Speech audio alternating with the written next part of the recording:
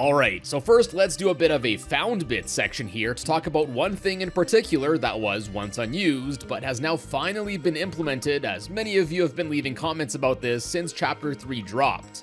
And this is, of course, the Huggy image that was left over unused way back in Chapter 1 of this game, which has seemingly been reused for the Hallucination Huggy VHS tape in the Nightmare segment of Home Sweet Home. When looking at them side by side, although definitely similar, we can see that they touched up the one that ended up being used here in Chapter 3, with the eyes looking different, and there being a lot less teeth, namely on the bottom of Huggy's mouth in the final one. And interestingly enough, the original Huggy image, now renamed to Huggy Scary in the files, actually once again remains unused in the files of Chapter 3. Well, mostly. We'll get into this more a bit later in this video. But in any case, really cool to see that an image left over unused in the game ended up being reused over 2 years later. And now, getting to the good stuff here, let's check out the handful of unused maps left over in Chapter 3. Starting off small, we got Entry, and I feel like we've seen these maps several times on the series by now, but yeah, it's literally just a cube. That's it. Nothing else to say here, really. Then, since it's the first section you play in Chapter 3, let's now go to Intro Tunnels Blockout, which covers the intro of the game up to getting in the cable car which takes you to Playcare. So here let's start in the trash compactor room, where we can see that at this point it's pretty empty. But I guess this makes sense, since this is essentially a rough draft of the map with really basic models made to lay out how the area is planned to look. Then from here, we can go through this gap and see our first developer text of this video, as looking up, we can see placeholder text for I guess what was planned to be a sign instructing employees of the area that a safety harness is required for all repairs here. Not only did the sign not end up being placed here in the final version, but this whole platform that you'd have to squeeze through here was removed too. Then moving on, we can see an early mock-up of the piston platforming section, as well as the area above, where we can also see a hole in the wall similar to what was made for the final version. What's also interesting is that here there seems to be another piston platforming area on the other side of the trash compactor, and this one is actually doable here, so this definitely looks like it could have been another way to get up to the top area. Then in the upper catwalk section here, in addition to some nice yellow and blue blocks, there's this strange floating grab pack hand with a red and black texture. Now this same red and black texture is later seen in this map, seemingly as a placeholder way to show a trail of blood.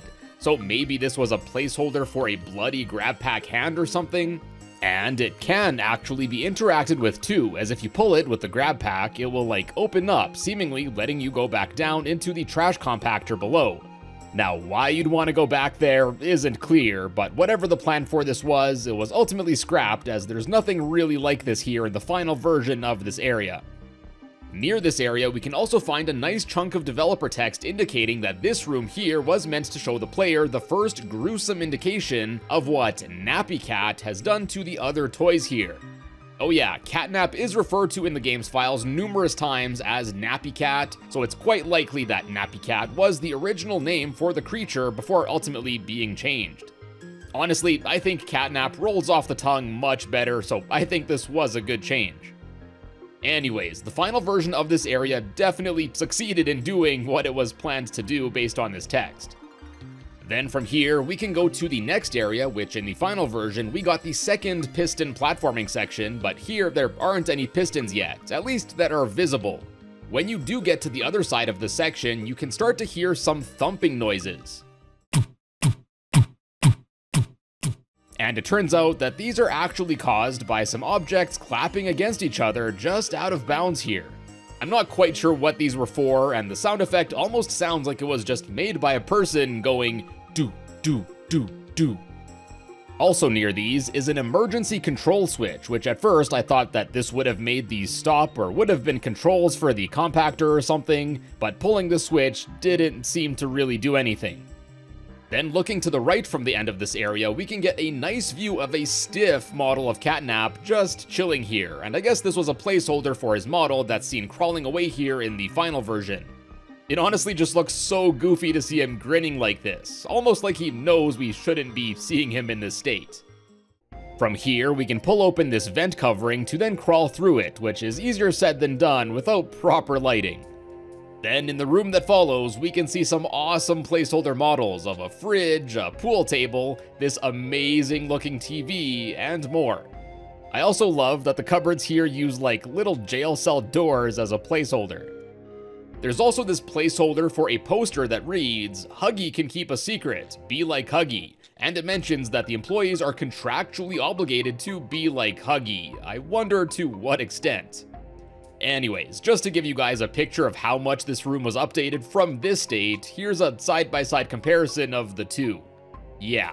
From here, we can also see a trail of blood that was supposedly left by the player as Catnap was dragging them to the garbage chute in the chapter's intro. So we can follow it back to see a restricted access door that was just changed to what looks like an unassuming elevator here by the green hand charge point. And no, unfortunately there isn't anything cool behind these doors. The blood trail then leads us to a door with more dev text, and this time, this sign was actually implemented into the final version, verbatim. In the next room, we can see an early version of the tube that Ollie sends down a battery through, as well as some more basic props. There's also a little secret hidden away though, as just above this room are some cubes in 4 colors that would make for a sweet logo. These seem to be an early setup for a puzzle of some sort, but whatever the plan for these was, never ended up being realized. Then through this door, we finally get to the train track area, where we can first see a nice basic version of the Playcare sign which was used to tease this chapter back at the end of Chapter 2, which oddly doesn't make an appearance in this game. And then there's also this big train crash here. More like big octagonal prism crash, am I right? There's also instruction here to add particle effects to make it seem like the tunnels are at risk of collapsing, and I don't think this was something they really ended up doing here.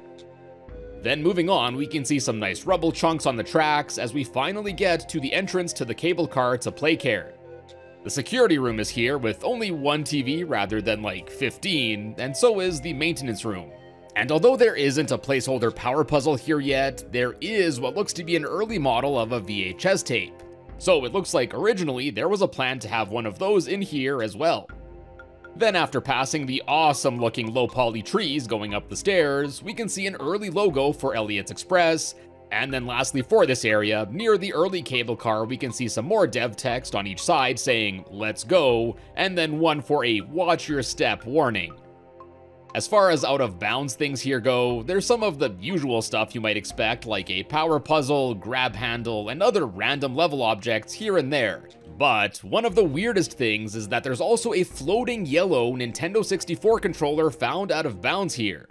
Listed in the game's file simply as Blockout N64 controller, found just above the vent section before the lounge room, it's unclear what exactly this epic controller in all its 3-pronged glory would have been for, but someone obviously put at least a bit of extra effort into making this, and they could have made any generic looking controller, but I guess whoever made this had some good taste.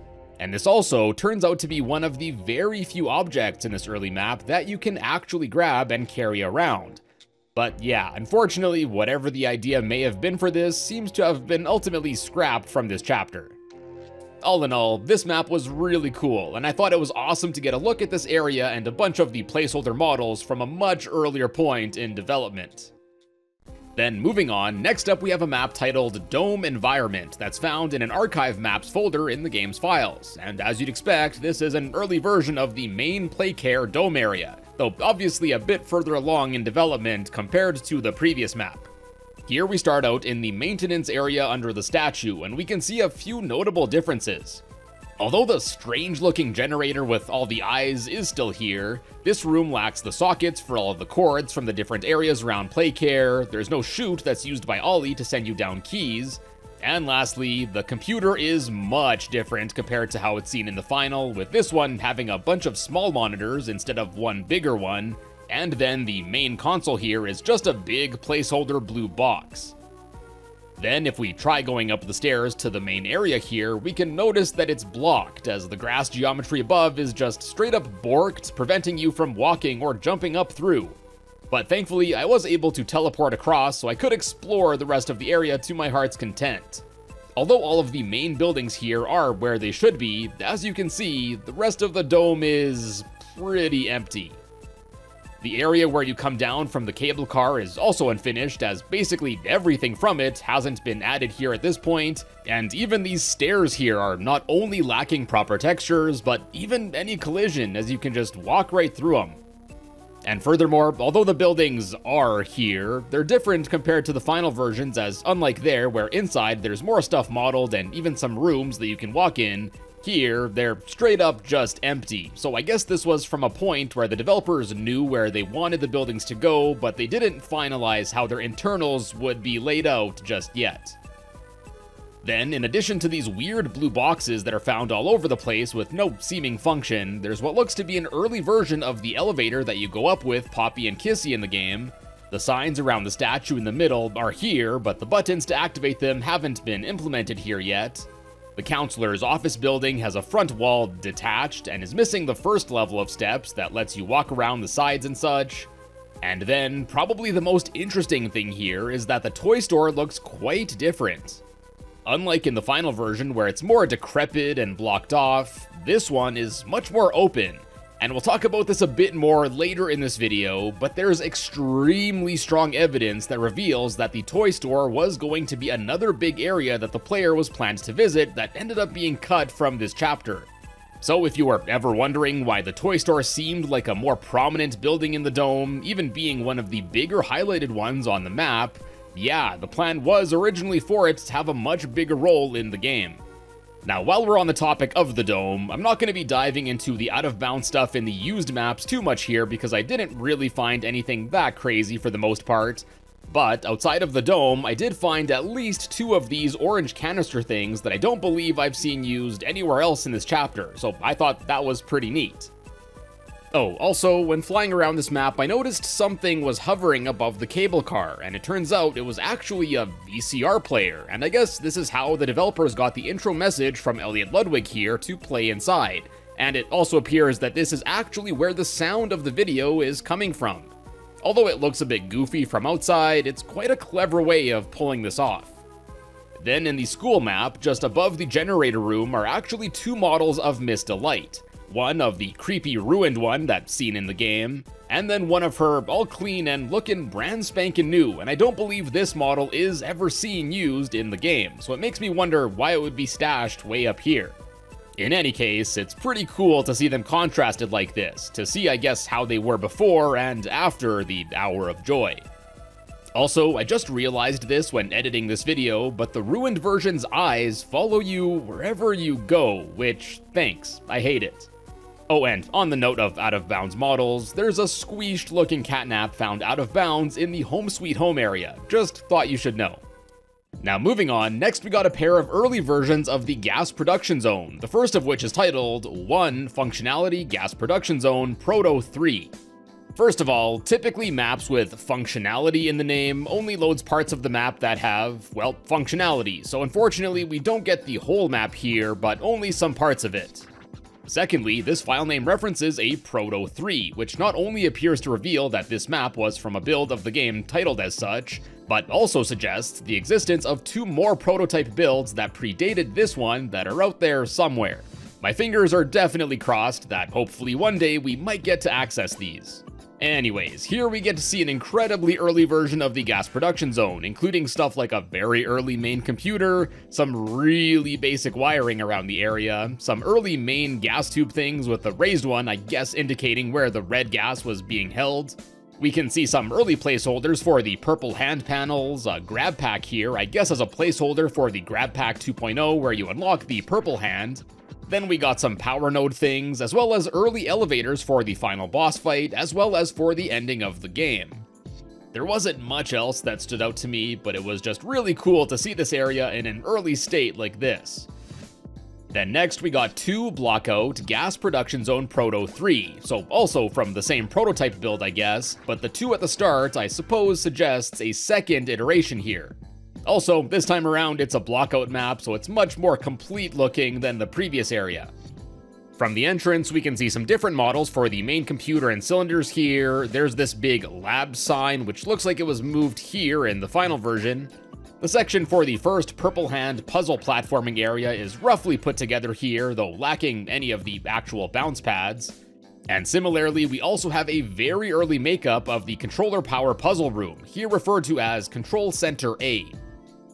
But probably the most interesting thing about the early version of this room is that it appears to reveal where the elevator at the end of the chapter might be taking us, as in this room is some big developer text reading prison.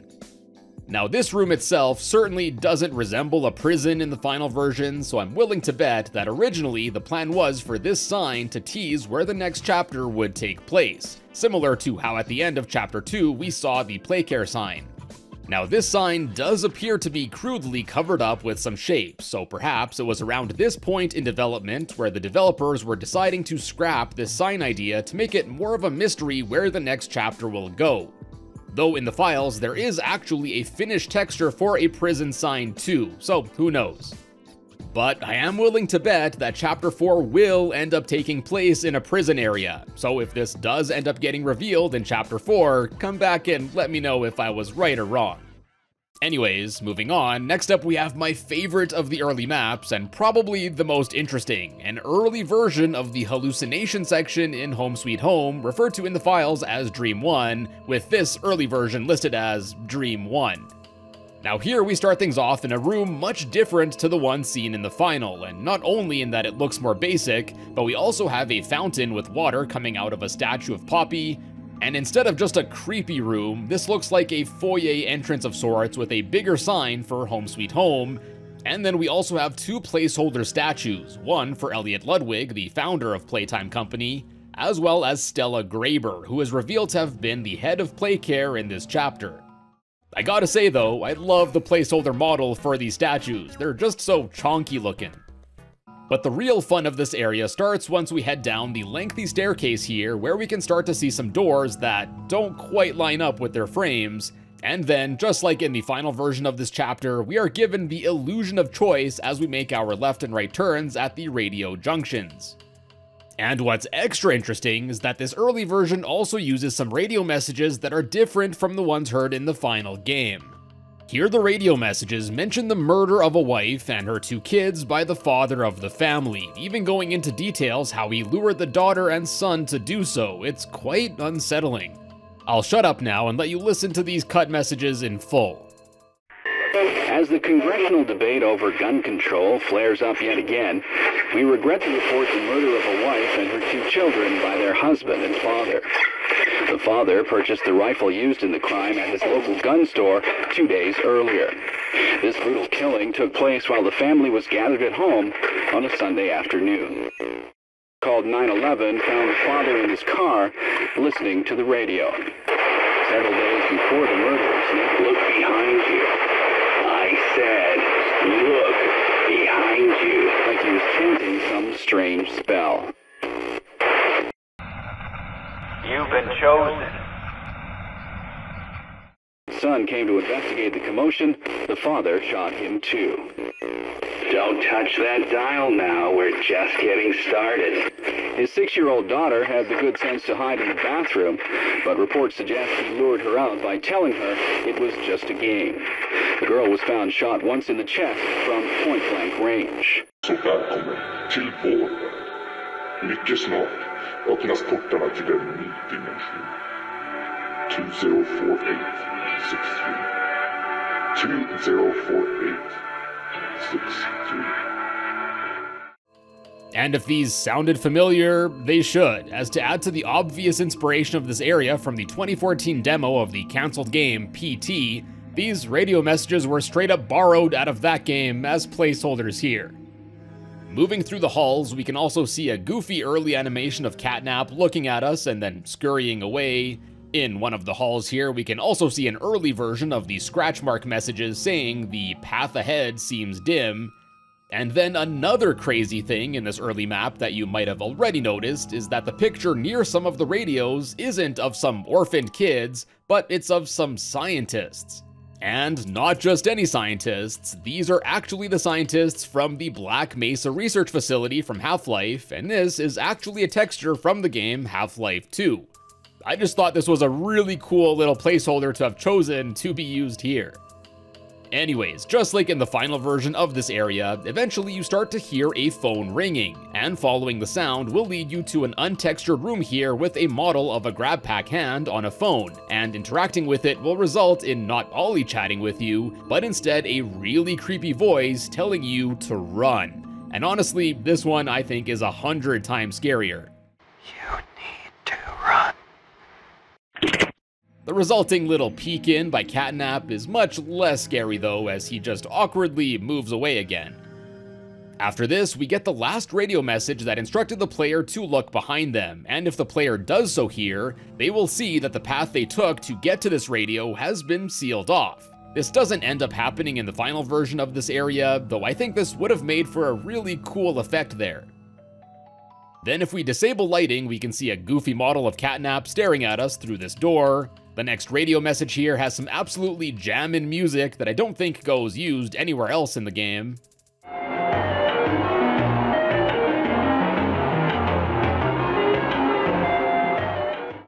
And then there's another creepy hallway where we can just see Catnap's eyes, but if we disable the lighting again, it becomes way more goofy than creepy. Eventually though, we get to the final room, which here is eerily referred to as the Smile Room, where as we approach, we get to hear the unsettling sound of children crying.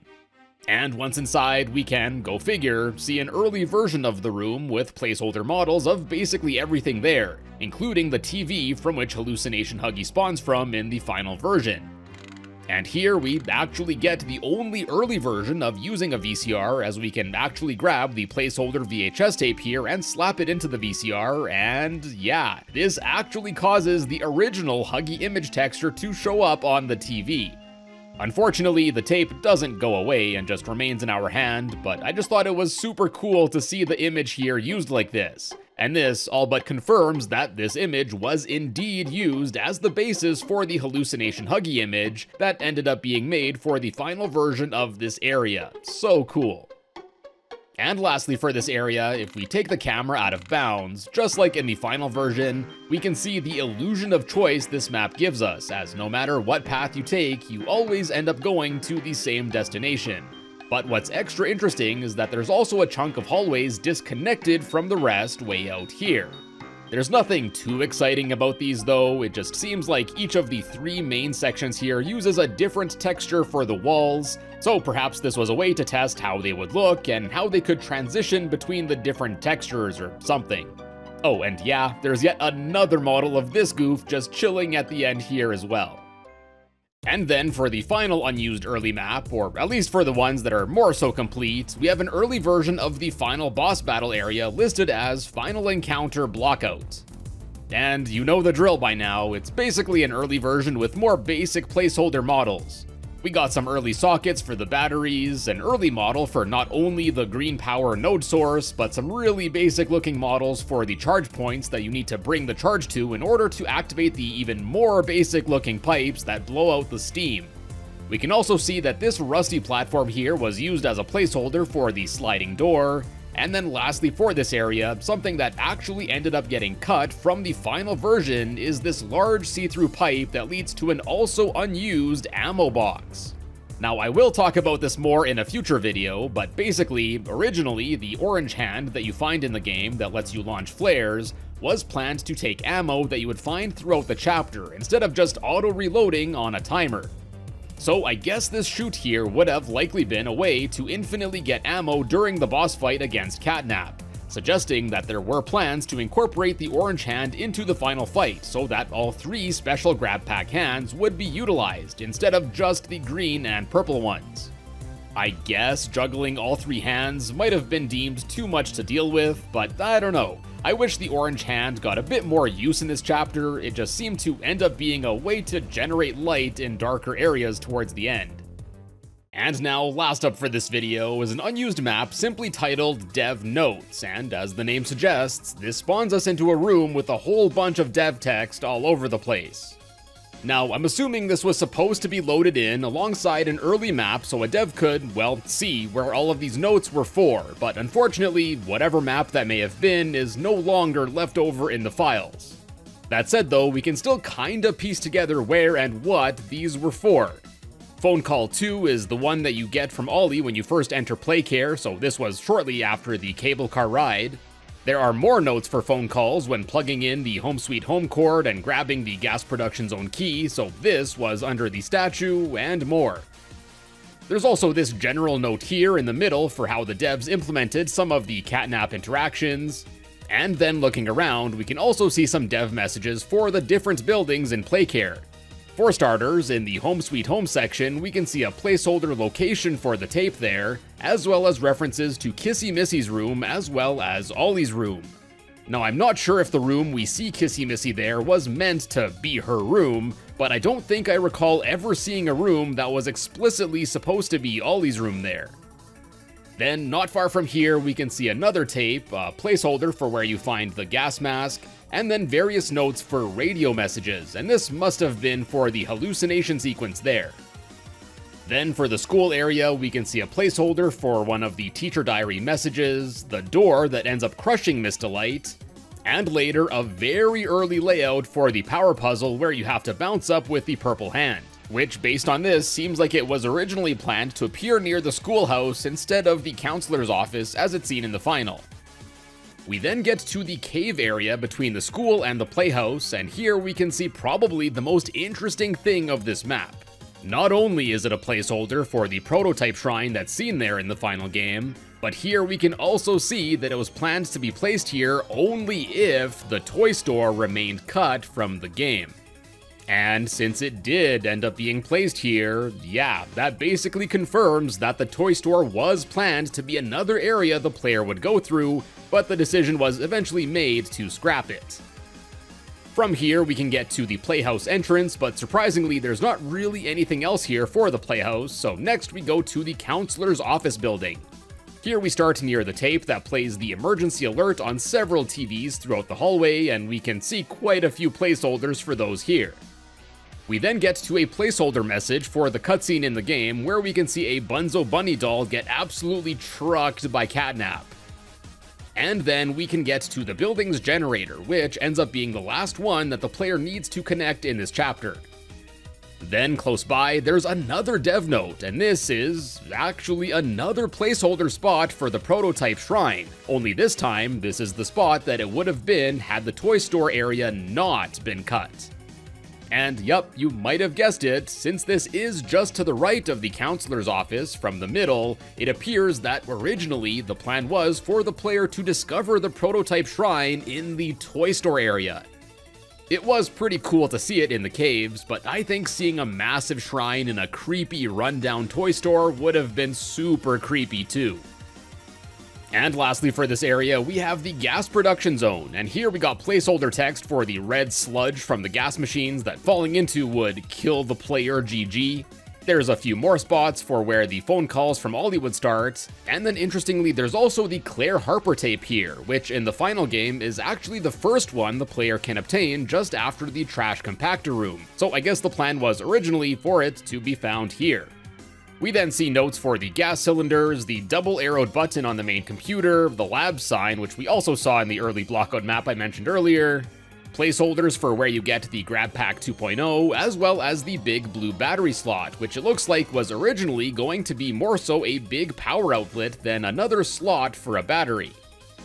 And then lastly, near the note for the Poppy closing scene, we can once again see in big beautiful text that indeed the plan was for a big prison sign to have been revealed here. I'm definitely curious to see if they outright decided to change where the next chapter will take place, or if they just wanted to keep it a mystery for a while longer, but I guess only time will tell.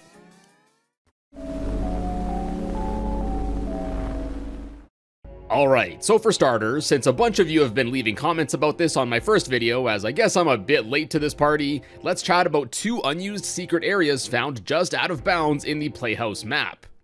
So first, it turns out that just beyond this wall in this pool section is the entrance to a scrapped ride segment, where the plan was for the player to actually ride the duck boat things found around the area. And it turns out that it's actually functional too, as if you go up to this boat here and interact with it, you'll actually get sucked into it and you'll phase right through the first gate as it starts to move. This duck ride slowly takes you through the area, and you'll come up to a few of these closed gates where you have to pull on the lever nearby to slowly open them up. Well, at least the first one works. For some reason, by the time you get to the second gate here, basically no matter where you aim, the grab pack hands will just grab onto some invisible thing just above you, thus making getting through the rest of the ride normally impossible. Now, I've seen theories around the internet for this area, mostly either it being a scrapped segment for escaping Dog Day as you have to get through this ride while he chases you, or alternatively, this would have been another area where the mini smiling critters would chase you around, and this would have been like a shooting gallery of sorts, where the player would have to constantly look around and keep blasting them with the flares while making sure to open up the gates in a timely manner. Whatever the case for this ride segment may have been though, eventually the ride would end up on this beach, where then, after going through this shipwreck, the player would end up getting to the prison section where you normally run into Dog Day, suggesting that this may have been the original way to get into that room, as maybe these doors here were originally planned to be locked or something. Strangely enough though, if I enable seeing triggers in the game, there's actually an arrow here pointing in the other direction in the shipwreck. And normally, these arrows are a good indicator of where the player is supposed to go, but based on the gate levers being on the other side of the walls here, I don't think this arrow here is correct, at least for how this ride ended up being developed. I think it's honestly pretty nuts that the developers kept this little ride here and just sealed off the entrance as well as the exit in the prison area with just some simple walls. Like, for 99% of players that play this game, they'd have absolutely no idea that just beyond these walls is a scrap section that's still somewhat functional.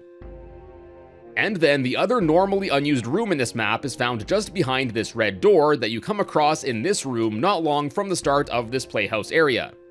Now, normally, of course, there's no way to open this door, but just beyond it, there's like a weird platforming-like section with these things that look like they should swing. And then in the next room are some more platforms connected to some poles. And just judging on how these platforms are spaced apart and the fact that you can easily jump between them, it's quite likely that there were at least some plans at some point for this to be an area that the player could enter. Unfortunately, even though we can get all the way up to the top, apart from this little vent section that doesn't seem to serve any purpose in the state, there's not really anything up at the top here. Now, to call both of these areas completely unused wouldn't be exactly accurate, as you can actually see them both while playing the game. Now granted, they're only visible during the Dog Day chase sequence, as you can see the ride area below you in one of the tunnels, and the other area above you here, so you'd be forgiven if you never really noticed that they were there since you were being chased in the darkness. But I suppose that's probably why the developers kept these rooms in the map instead of just outright deleting them. Though I guess they also could have just covered up seeing them like they did with the entrances and exits. Now next up, there's actually a secret lemon found out of bounds in the school area. Yeah, just behind this window here and then behind this prop is this little lemon fella.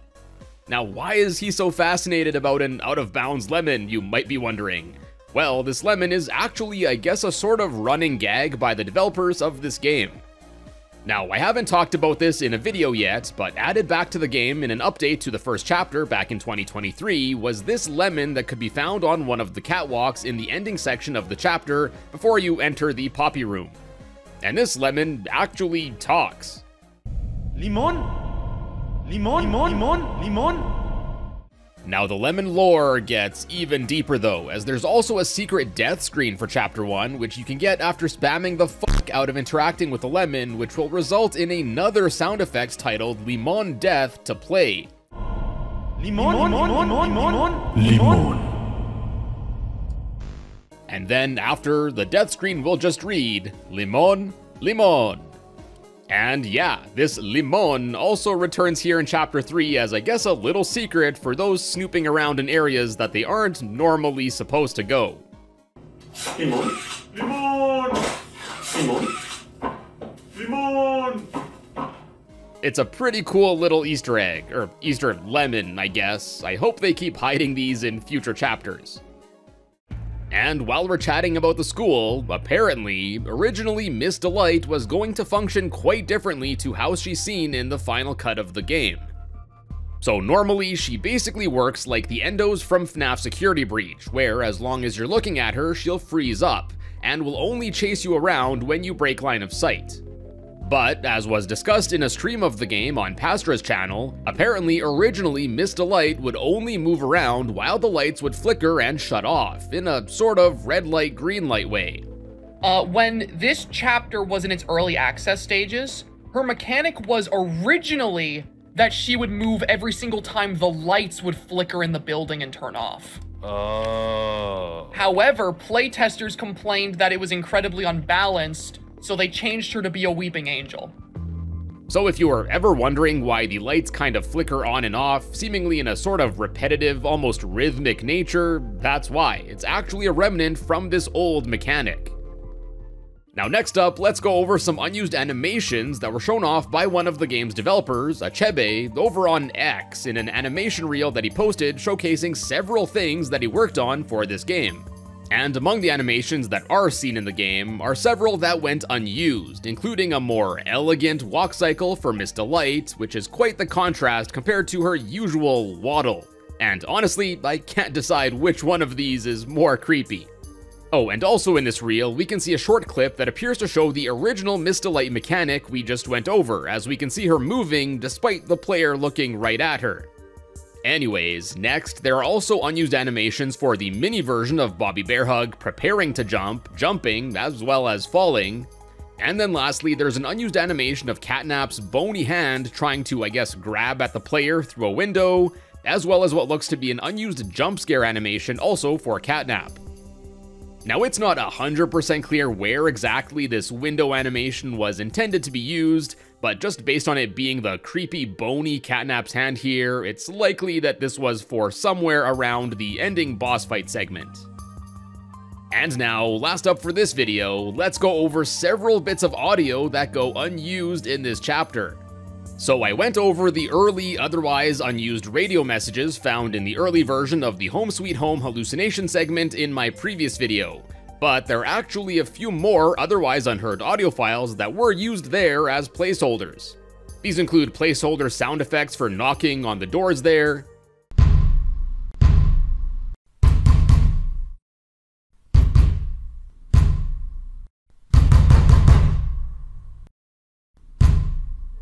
the very creepy baby screams heard as you approach the smile room at the end of the segment there.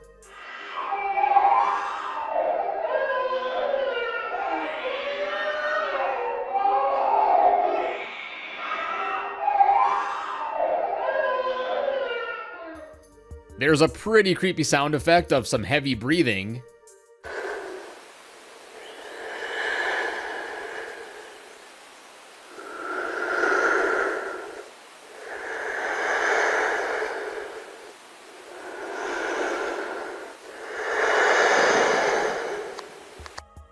And then, oddly, there's also an unused sound effect for a Huggy robot jump scare.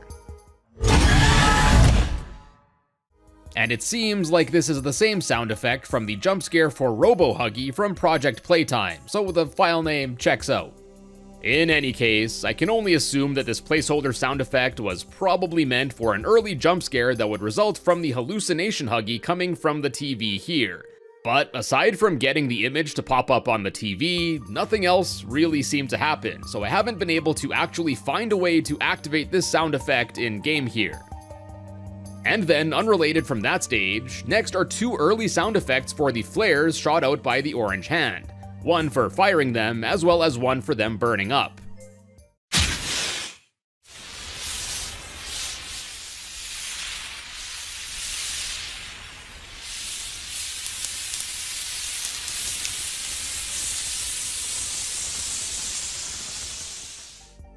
Next, there's also placeholder background music for the intro tunnel segment, and this is actually heard in the early version of that map that I went over in my previous video. It honestly sounds pretty unsettling. Let's have a quick listen.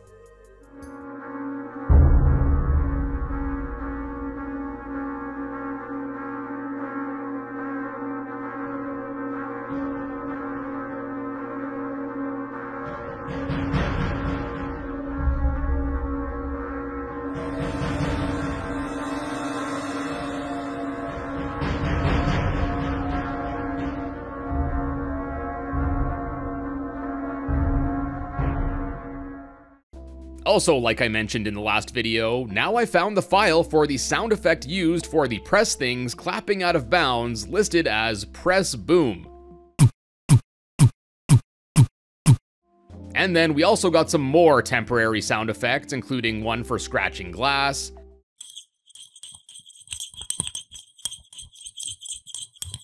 breaking glass, something powering up, and powering down, an unlocking sound, an early phone ringing sound effect. There's a grinding sound effect for some machinery,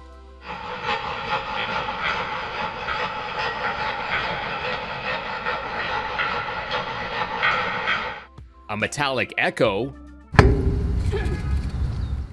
a comical sounding slide squeak akin to something used for someone slipping on a banana peel or something. I definitely want to know where that one was meant to be used. And then lastly, there are two temporary sound effects for, I guess, catnap. One for a meow, and then one for him purring, which honestly just sounds like purrs of a real cat.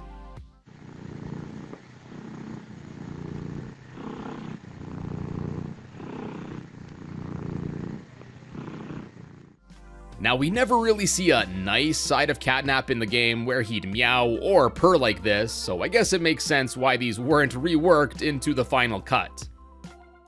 And now lastly, what I think are easily the most interesting bits of unused audio in this chapter are a pair of early phone call messages that reveal a completely different character that was scrapped from the game and replaced by Ollie.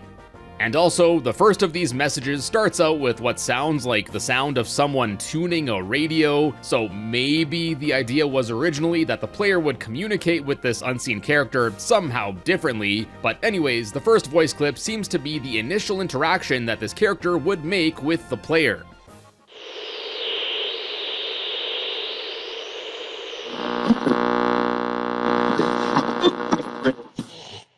Alright, good. I'm glad to see you're still kicking. See that door to the left? Should be a lever hidden right beside it. And yeah, I guess that this was the one to be used in this room here, and it's kind of hard to understand the ending of that message, but I think he said there should be a lever hidden right beside. Should be a lever hidden right beside it. And if that's the case, I guess there initially would have been a lever to open this door instead of requiring the battery that Ollie sends you in the final version. And then, the second of the two early phone messages seems to be for right after opening this door, as the voice mentions a mess that the player made, and I assume that this mess was the train crash. Oh, and also in this message, this scrapped character actually reveals his name to be Ace. Quite a mess you made here. How'd you manage that? Doesn't matter. If you need a name for me, we'll go with Ace. I'm making this call on Poppy's behalf. You probably don't want to talk to her right now, I get it, but trust me, she's keeping you here for a reason. Now, there's an escape in Play Care, but you gotta help me first. And the first favor you could do for me? Stay alive. Stay away from the playhouse. I'll call you. So there you have it. Before Ollie was Gregory 2.0, the more grisly Ace would have been your contact here instead. It's extra interesting too, since typically, as we've seen on the series, although early lines like this are just recorded by someone as a placeholder, they typically are for the same character that's seen in the final version. But this one reveals a pretty big change to the story that appears to have been made, as I assume we'll see more of Ollie in future chapters of this game.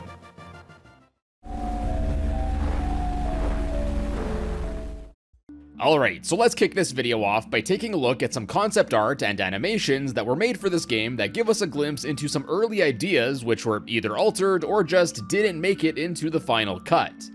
So first off, we have a few concept sketches made up by Sunny Lee, who was the environment concept artist for this chapter. First, we have a pair of concept sketches for the main Playcare concourse area in both a lit up daytime version as well as one with the lights off.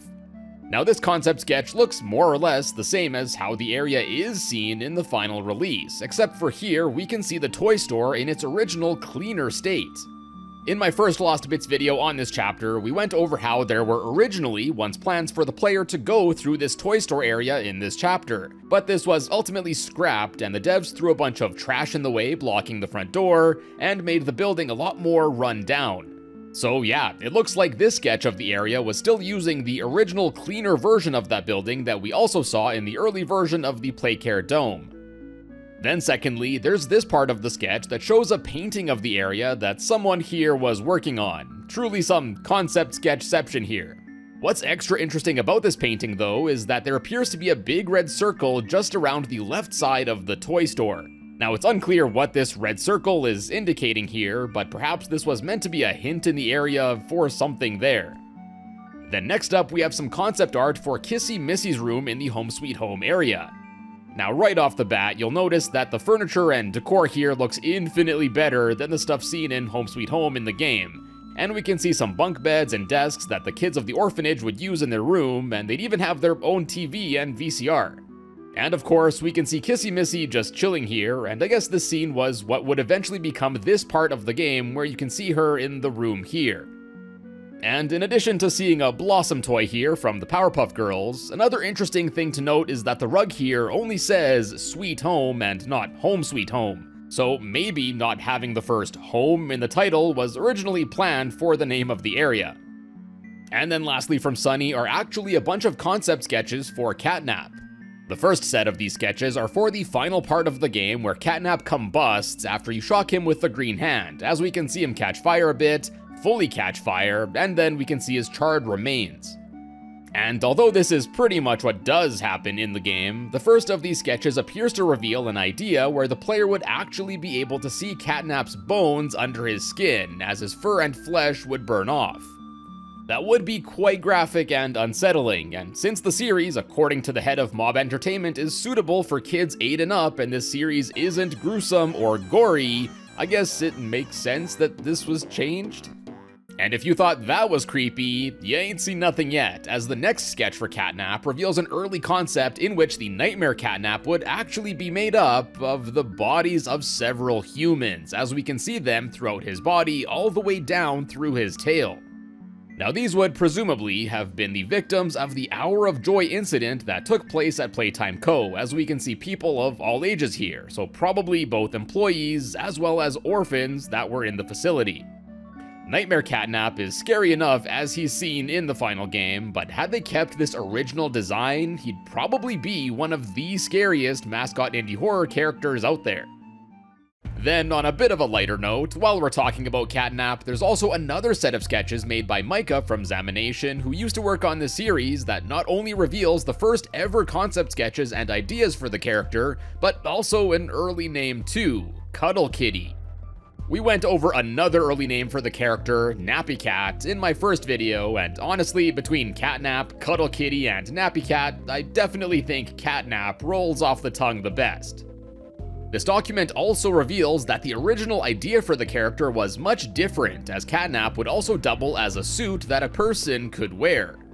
And then I guess the idea would be that the player would be able to see the skeletal remains of a human that once wore the suit, kinda sorta like FNAF's Springtrap, I suppose.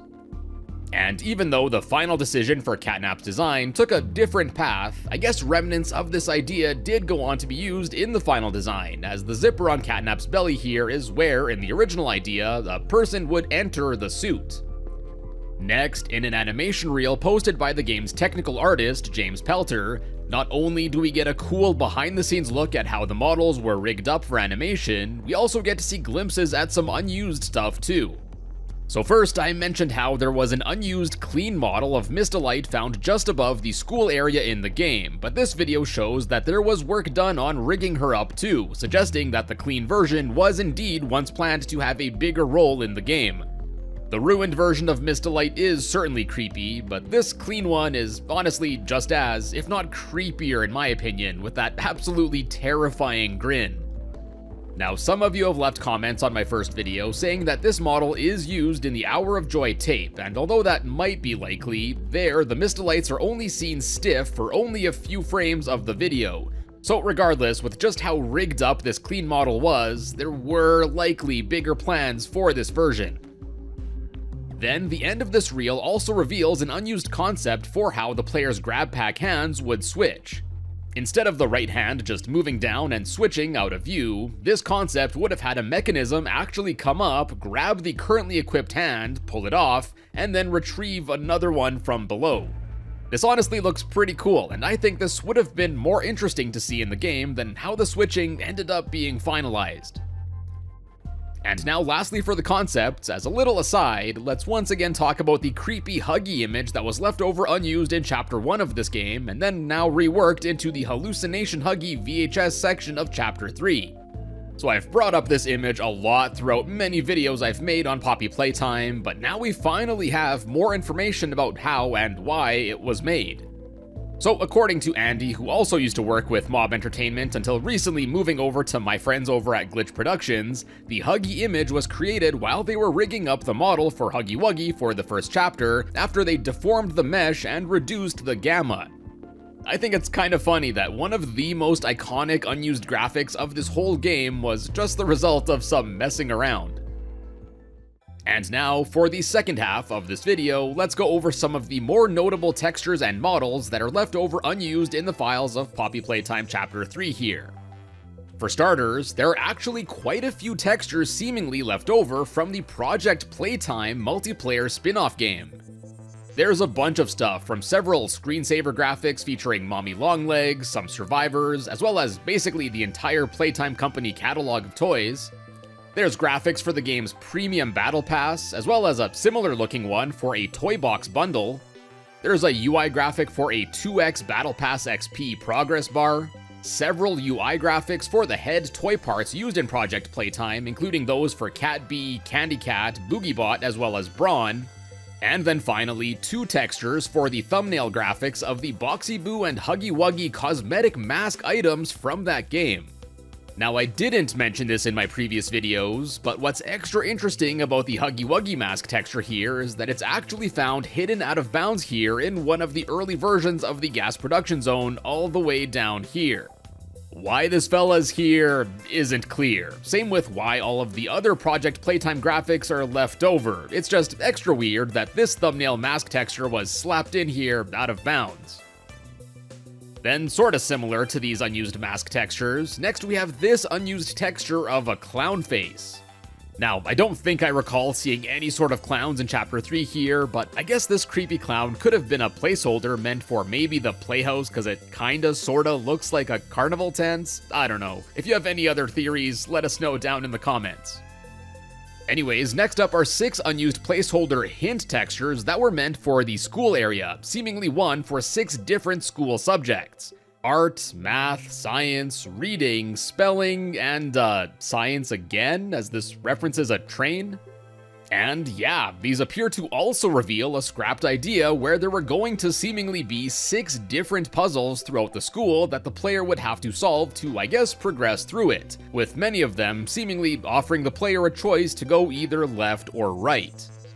The art one would seemingly have the player mixing up colors to solve the puzzle, and I don't know if it's a coincidence, but these just so happen to be the 3 colors of the right grab pack hands that you use in this chapter. The math one seems to have had the player solve some sort of code. This one's much more philosophical with a spin on the age-old question of which came first, the chicken or the egg. And then the other ones are a bit more vague, like I have no idea what the planet or blue and red squares puzzle could have been. And although this planet puzzle was never implemented, there are several models left over in the files that appear to perhaps be remnants of it.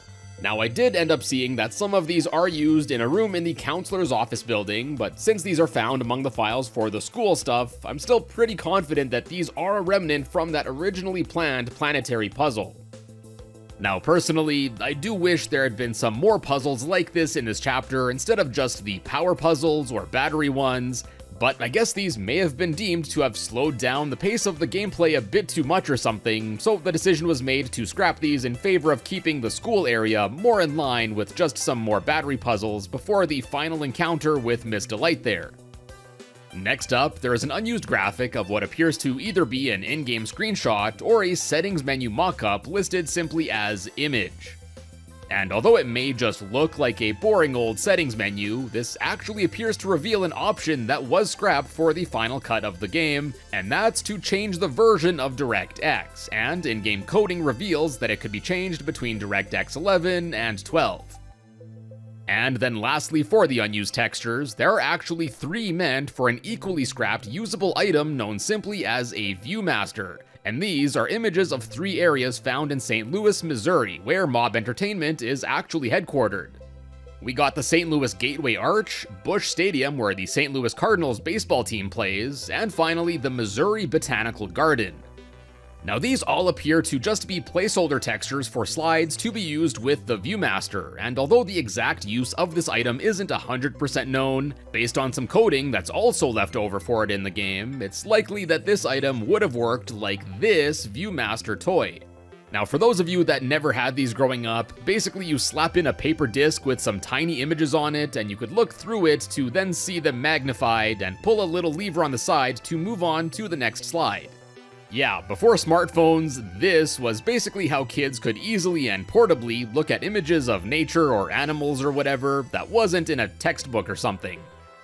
Anyways, even though remnants of this item can still be loaded into the game where we can see what appears to be a placeholder model of it in the items menu where it just looks like a simple hollowed out octagon, it's still not usable or anything, so it's unclear whether this was planned to actually have had any meaningful gameplay uses, or if it was just an item where the player could simply look at images of various areas in Playtime Company or something, as a leftover description for it is just crazy description. This unused Viewmaster definitely has my curiosity piqued. Hopefully one day we can get some more information about it. And on that note, let's now talk about a few more items that are left over unused in this chapter. First up, I brought up the unused toy area before, but to add to it, there's actually a key meant for it also left over in the game, simply known as Toy Key. So it looks like, similar to several of the other areas in this chapter, Ollie was also once planned to have tossed you a key to enter the toy store as well. And then, I teased this in my first video, but left over in the game are also unused items related to the orange flare shooting hand, an ammo crate, small ammo, and although there's no leftover model for it, a small ammo box too. Now all of these appear to reveal early plans for the flare gun hand not to have unlimited ammo where you just have to wait around for it to reload, but rather that you'd have to find either these single 12-gauge small flare shells around the map, or a larger amount of them in these ammo crates, which as I discussed in my first video on this chapter, there's one of these still found left over in the early version of the final Catnap boss fight map, where it would seemingly constantly get refilled by this pipe. Now, just based on how much you need the flares at the start of the playhouse area to fend off the smiling critter toys, and how later it's mostly just used as an optional light source or to detect fake catnaps in the final fight, I think it does make more sense for the player to just have an unlimited supply on a cooldown timer. And I brought up the Huggy Wuggy mask texture earlier, but one of these flare rounds can also be found just chilling here out of bounds above the early version of the final boss fight area too. Furthermore, the texture on this unused ammo crate also gives us a bit more info on the nature of these flares. The 40 here looks like it refers to the count per box, and then the rest of this appears to mean that despite looking like 12-gauge shells, these were meant to actually be 50 caliber linked armor-piercing incendiary rounds.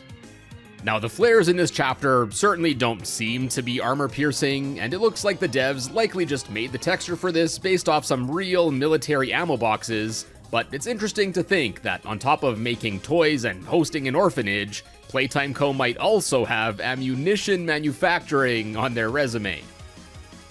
Now next up, I've went over the toy store that was cut from this chapter a lot in these videos, but it turns out that there are quite a few models that were meant to be used there that are still left over in the game's files. Found in a folder in the files titled Play Store, there are numerous models here. Now, I do believe most of these are used in the game, like some of these busted up toys and boxes, this cash register that's seen in the main Playcare area here, as well as the Fun Bucks builds, which can be seen scattered around the cash register, as well as right in front of the toy store, only reinforcing that these would be used there too. Then, initially, I also thought that some of these shelves and bins and such, as well as these coins, were also unused. But I did actually find them in this area near the cable car entrance, so it looks like these did go on to be used despite the Play Store being cut. And to add to that, some other stuff like these larger stacks of bills, this curved shelving unit, as well as these rolls of coins, I believe are only ever seen in the office room of Eduardo Gala, the head of the toy store. So, just the fact that these can basically only be found in this one room, I think, only solidifies that they would have been seen more frequently in the toy store as well. And then, correct me if I'm wrong, but I don't think I've seen this cool looking flashlight anywhere in this chapter that's also found in this Play Store folder here. And based on its file name, this flashlight would have apparently been found in some sort of first aid kit. Overall though, I'm still pretty disappointed that the inside of the toy store was scrapped. With that being the originally planned area where we'd see the shrine to the prototype and all, I think this would have made for an awesome part of this chapter. And now, last up for this video, there are also numerous early placeholder models left over in the game. Now, many of these were made up for the early versions of the maps I covered in my previous video, but in any case, we got the unused Nintendo 64 controller that was found out of bounds in the early tunnels map, some balcony doors, another door, an early battery, a microwave oven, a medical jar, a very basic model of a phone, an equally basic security camera, a TV, a trampoline, a placeholder pair of pistons, some tanks, an early model of the green hand charge receivers that we also saw in the early version of the final boss fight area, early parts of the entrance to the Playcare cable car including the turnstile arches and trees, these candy carts seen up here, and then an early model for the cable car itself. There's an early model of the VHS tapes, and then there's also a bunch of frankly less interesting stuff like a chair, book, bed, vent covers, and more. It should be no surprise to anyone that these don't normally get seen by the player in this chapter, but regardless, it's pretty cool that we still have these kicking around in the files.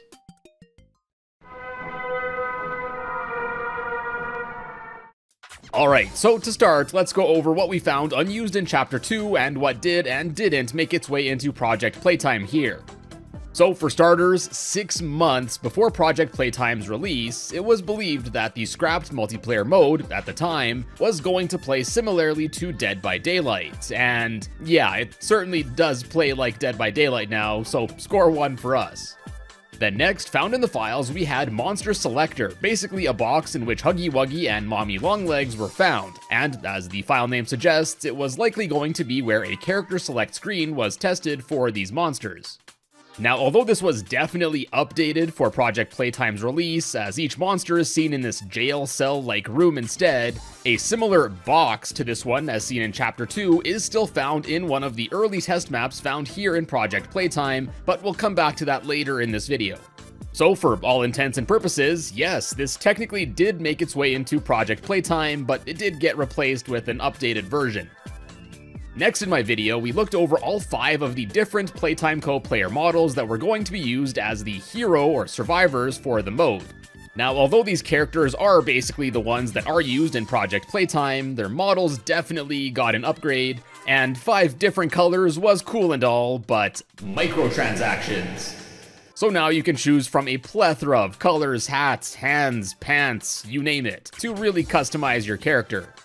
At this point in current year gaming, I don't think the existence of cosmetics and a battle pass system should really shock anyone. Also, based on the color range of the survivors, it seems like only 5 survivor characters were considered initially, but in Project Playtime you can have up to 6 heroes going against the monster, so that's pretty cool. Then next in my video, we took a look at 2 planned moves for Huggy Wuggy, Charge Hug, as well as Trap Breaker. Although no longer mentioned by name in Project Playtime, Huggy Wuggy's shift move does still appear to be a charge hug, so check on that one, but his E move is no longer a trap breaker, but rather the ability to place in mini Huggies that can alert you to a player within their range. Then next up for Mommy Longlegs, who is absolutely broken in Project Playtime by the way, we saw two moves, Spotter as well as Spiderweb, which still had a placeholder black ball projectile left over in Chapter 2. And unlike with Huggy, both of these moves actually did make their way into Project Playtime, as you can shoot out spiderwebs to slow down any players in sight, and then a Spotter ability is also in Mommy's arsenal, as you can use it to detect players through walls for a brief time. And now, I think everyone's favorite part from my original Chapter 2 video, the hand gesture emotes. Now initially, it looked like they were going to be mapped to certain key inputs, such as pressing a few of the number keys in a game, but this has been changed to pressing X by default to open up a wheel of emotes that you can customize instead. Left over in Chapter 2, there were 4 hand gestures that we went over, and 3 of them made their way into the game here, at least currently. And if you've watched that video, you probably know which one didn't make it. So the thumbs up made it, as did the thumbs down, as well as the OK hand gesture, but unfortunately the beloved flipping the bird emote didn't have the same luck. This definitely seemed like a fan favorite in the comments when I released my original video, and who knows, we're only in Season 1 of Project Playtime as I make this video, and I'm sure they'll be adding more and more hand gestures to the game in future updates, so maybe one day we'll see this again. Then next, just like the player models, their animations, although similar to what we saw unused in Chapter 2, are updated here as well, and then there's the blue hand scanner and WinCube. Although a blue hand scanner is seen on the generators in regular gameplay, the WinCube I don't think is seen at all. But a similar red cube frame is seen in an unused map left over in Project Playtime, which again we'll come back to later in this video. And lastly, we also mentioned a few screens left over in Chapter 2 for Mommy Longlegs winning a game, Huggy Wuggy getting the player, as well as a reward screen where the player was given 150 points. The screens for getting got are fairly similar, though the main text font was changed, which is good because now it actually looks like it says Mommy Longlegs and not Mommy Yongyegs. But the subtext was actually changed from just waiting for another player to revive the downed one to instead displaying the auto revival text and meter. And then as far as the reward screen goes, yeah, it got overhauled by quite a bit and looks much better. And of course, points, as referred to here, were changed to tickets, which in Project Playtime you can use for stuff like buying sabotage or upgrades for the monsters and survivors. And that's just about all we saw left over in Poppy Playtime Chapter 2, and by the looks of it, almost all of the things that were left over there did make their way into the final version of Project Playtime, at least in one way or another. So yeah, super cool that we were able to find a glimpse into what would come over half a year into the future back then. And now, moving on to talking about the rest of Project Playtime, let's first take the camera around and talk about some things left normally unseen out of bounds. Now, unfortunately, as far as the 2 regular playable maps that are currently in the game go, there isn't really much of note found outside of the game's regular bounds, but thankfully, there are a few things for us to find in the 2 tutorial levels that the game makes you play the first time that you start it. Firstly, for the hero or survivor tutorial, just behind one of the doors that are normally blocked, there's this empty hallway in the void, and here we can find some floating developer text left over here. This is the same kind of text that we've recently seen in both FNAF Security Breach as well as Poppy Playtime Chapter 2, and they seem to be little notes left in by the developers for QA testers or context or notes to indicate something that should be added to the area in the future. Anyways, for this instance, we get a nice little message just welcoming us to the tutorial. Then next, there's this white platform found off in the distance with a lone survivor just chilling on it.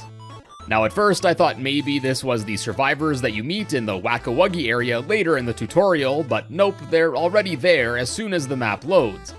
And it turns out that this is actually Bill, the survivor that's sent to save you after you get sent down to the Wuggy area yourself, as after he comes in, there's no longer a survivor found on that platform. This tutorial section also has a bunch of miscellaneous stuff found above the map, including parts of the toy pillar puzzles, as well as some double door handle things which I don't think are seen in this tutorial at all.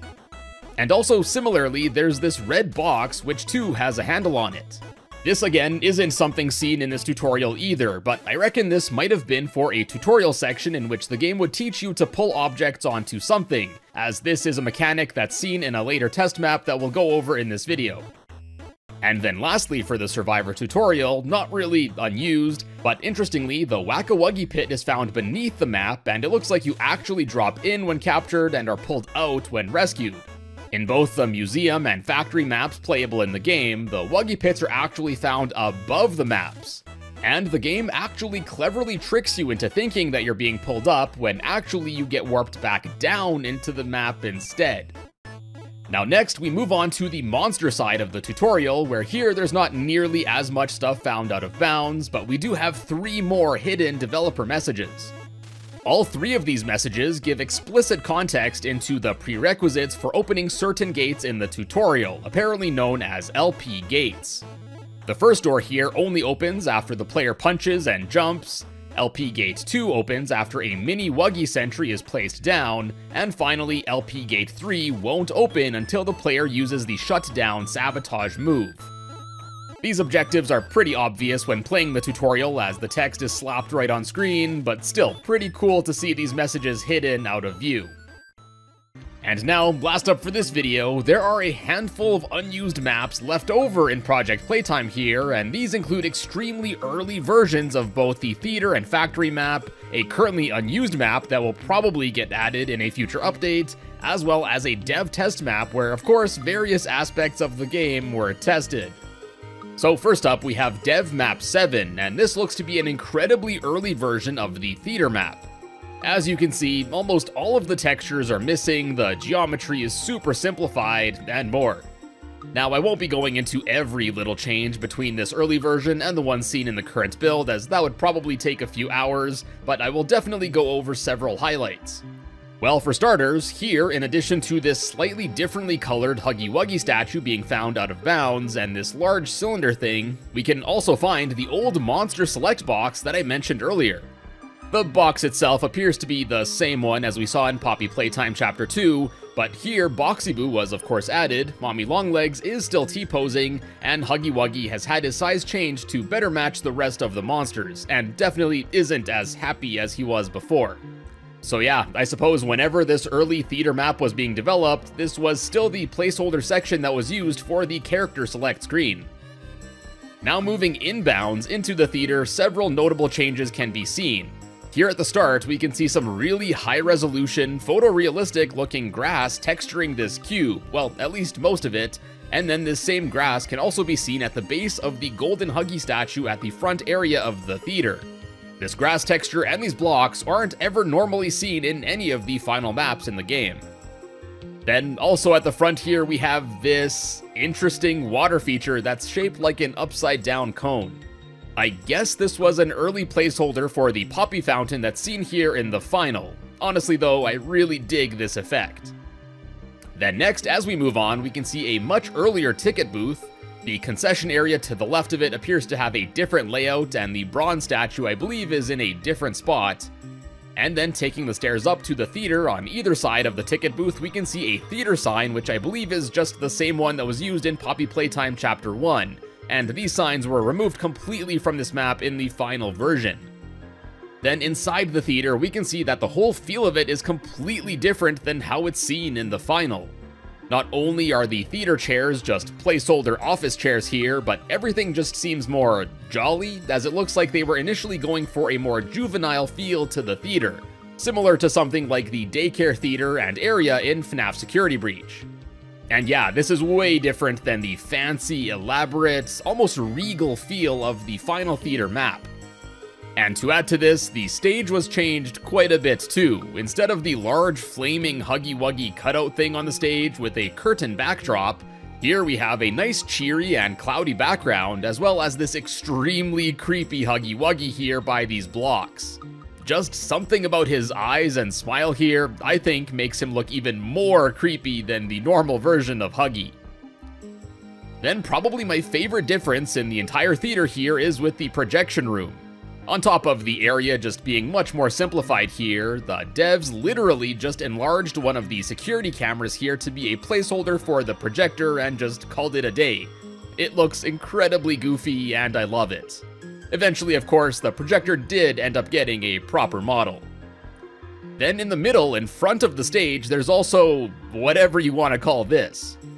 It's like some weirdly shaped polygonal object, and then for whatever reason, there's also a train cart just sitting in the middle of it. Yeah, I have no clue what this is or why it's here. I guess it might have just been a placeholder object for this bunch of chairs that were put here in the final version. Next up, under the entrance area, there are also a few really basic objects here that look like some early doors and such. There's not really too much else to say about most of the rest of this area. It's mostly untextured, hella simplified, rooms aren't quite what they were made into later, the stacks of chairs and tables and whatnot are missing, but the worst part is, no popcorn machine and no way to get some yummy stuff. Now, one last thing I want to mention are the hatches that the monster normally has to take a downed player to in order to send them down to the Wuggy pit. So, at the point of development when this map was made, I guess this pit wasn't made yet at all, as each of these hatches just leads to a small little room where I guess the players would just get stuck in during testing. It's weird, it's so basic, but I almost find it kind of charming.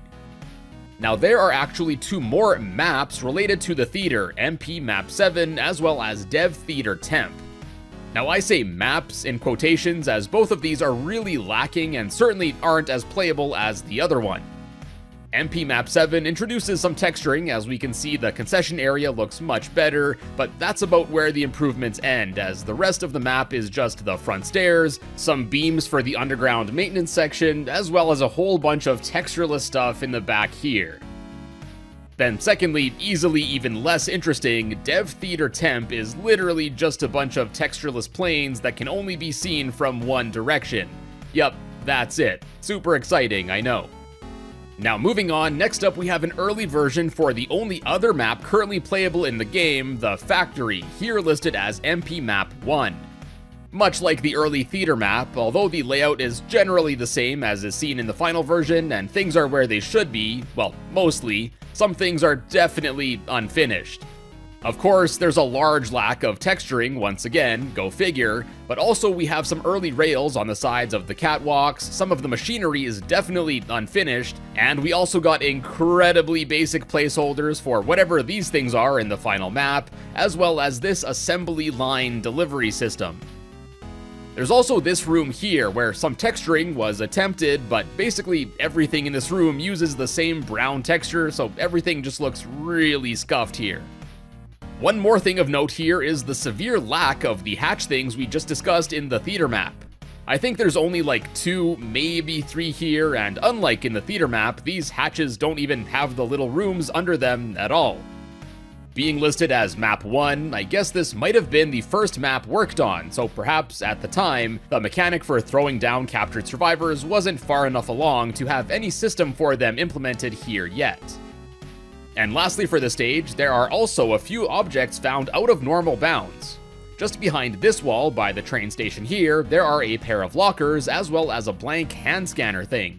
Now this one doesn't have the train logo or any handprints on it, but I reckon this was a placeholder for the scanner used in the game to call a train to the station. This stage certainly feels more empty compared to the theater, as it just seems to lack more objects. But still, in both cases, it was really cool to play around in these early maps. Not only do they give us an interesting look into earlier stages of the development process of Project Playtime, but I think it also helps us appreciate just how much they were improved. I saw that they're going to be adding a low level of detail skin for Huggy Wuggy in this game in the future, so I think it would be awesome to maybe add an early looking stage like this into the game too. Now those are the early versions of the maps that are currently in the game, but there's also actually one more unused map that's an early version of the stage that's almost certainly going to be the next one that's added to the game. So you might be wondering, we saw Map 1 and Map 7, what happened to the 5 maps in between? Well, I'm sure there were more maps made in between, but the only one that's actually left in the game is an early version of Map 5 here, and this appears to be a stage that will take place in a foundry of sorts.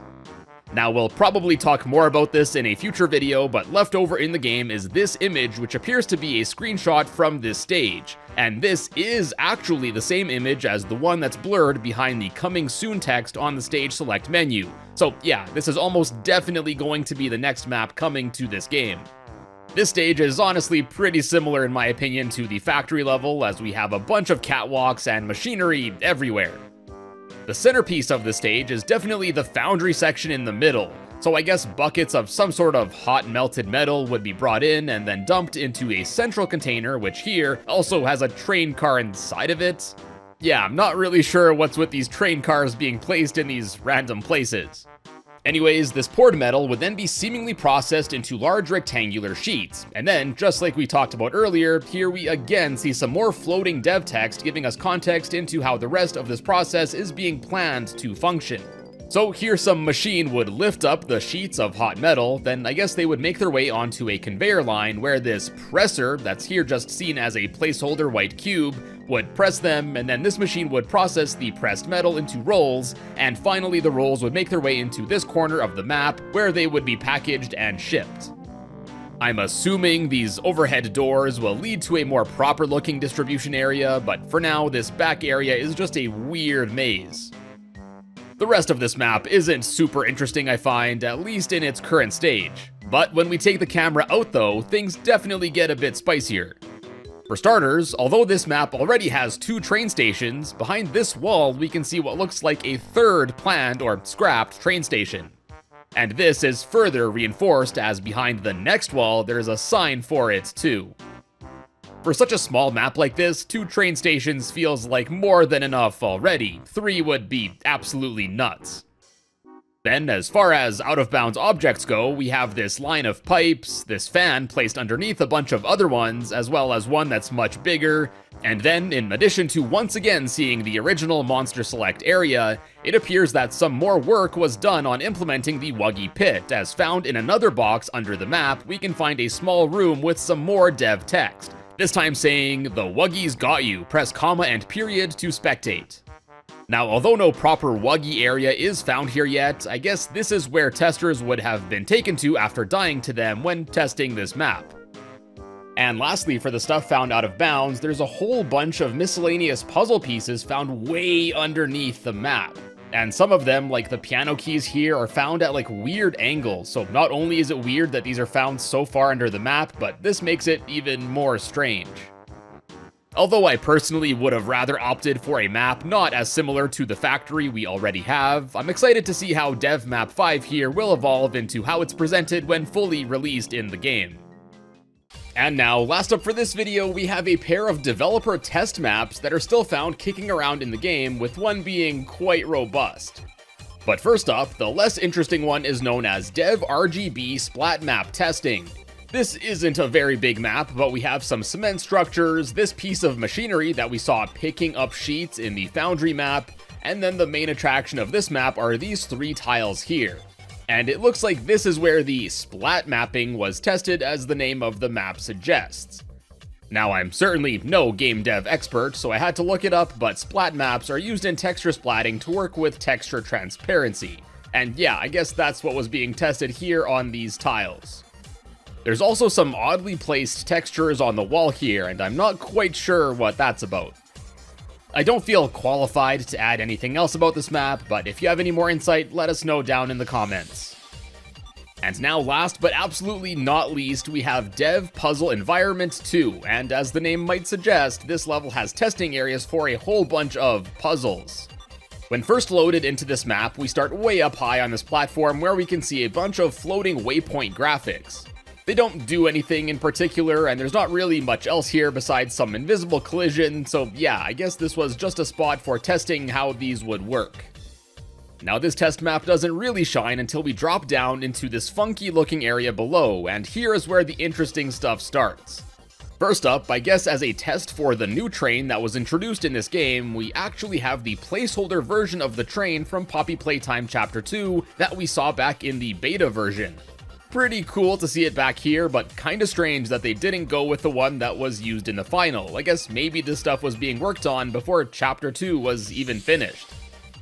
Then next we have this generator here with two blue hand scanners. As you might expect, after placing a hand on each scanner and scanning away, this will turn on the generator and the light will change from red to green, indicating the successful powering up. Now, powering up generators, of course, did make its way into the final version of Project Playtime and must be used when the monster sabotages the survivors. But the generators obviously got a visual overhaul, and there's only one blue hand scanner now instead of the two. Then next up, there's this lone red gear chilling on the floor, and it definitely looks like the intention here was to bring this gear over to this machine to repair it, as it's obviously missing a gear. But no matter what I did, the machine just wouldn't accept this gear, so I guess either this isn't what you were supposed to do, or it just wasn't fully programmed here yet. Also, this area has 3 of these red buttons that when pushed cause a barrier to slam down to block your path. And this looks to be a test of the closable doors used in the game by the survivors to block the monsters. And similarly, there's also this section where this button causes the bridge to come down for a few seconds. Now this isn't really a mechanic that's seen in the game, at least not yet, but maybe something like this will get added in future updates. Then next up, in addition to seeing some very realistic looking trees, we can actually see 3 red objectives on this map to complete. The first of these is just another generator, and after completing it, we can see that the objective icon changes color from red to green as well. Then the next puzzle to complete is a pressure pad, and here we can see a red box frame similar to the wind cube that I mentioned earlier that was unused in Poppy Playtime Chapter 2. Here you simply have to move this red box onto this plate here to complete the challenge, and like I alluded to earlier, I think this is likely what might have been once introduced in the tutorial level with the red box that we found out of bounds. And lastly, we have yet another pressure plate, but this time seemingly requiring 3 survivors to stand on it as indicated by this sign. Although, surprisingly, when standing in the middle, it would apparently count as 2 people, no matter what else I did. Without another person here, I couldn't get it to count to 3. Now, I haven't been able to confirm this, but I have a suspicion that when all 3 of these tasks were completed, this large door here would lift up, as this door seems to block off the rest of this area. I find it interesting that seemingly only one of these tasks has been implemented into the current release of Project Playtime. And that's pretty much it for this dev test room. It's super cool to not only be able to see this map left in the game, but to also be able to play around and test the objects myself was a lot of fun. And if you know me, I love me my test room, so this was an absolute joy to see here.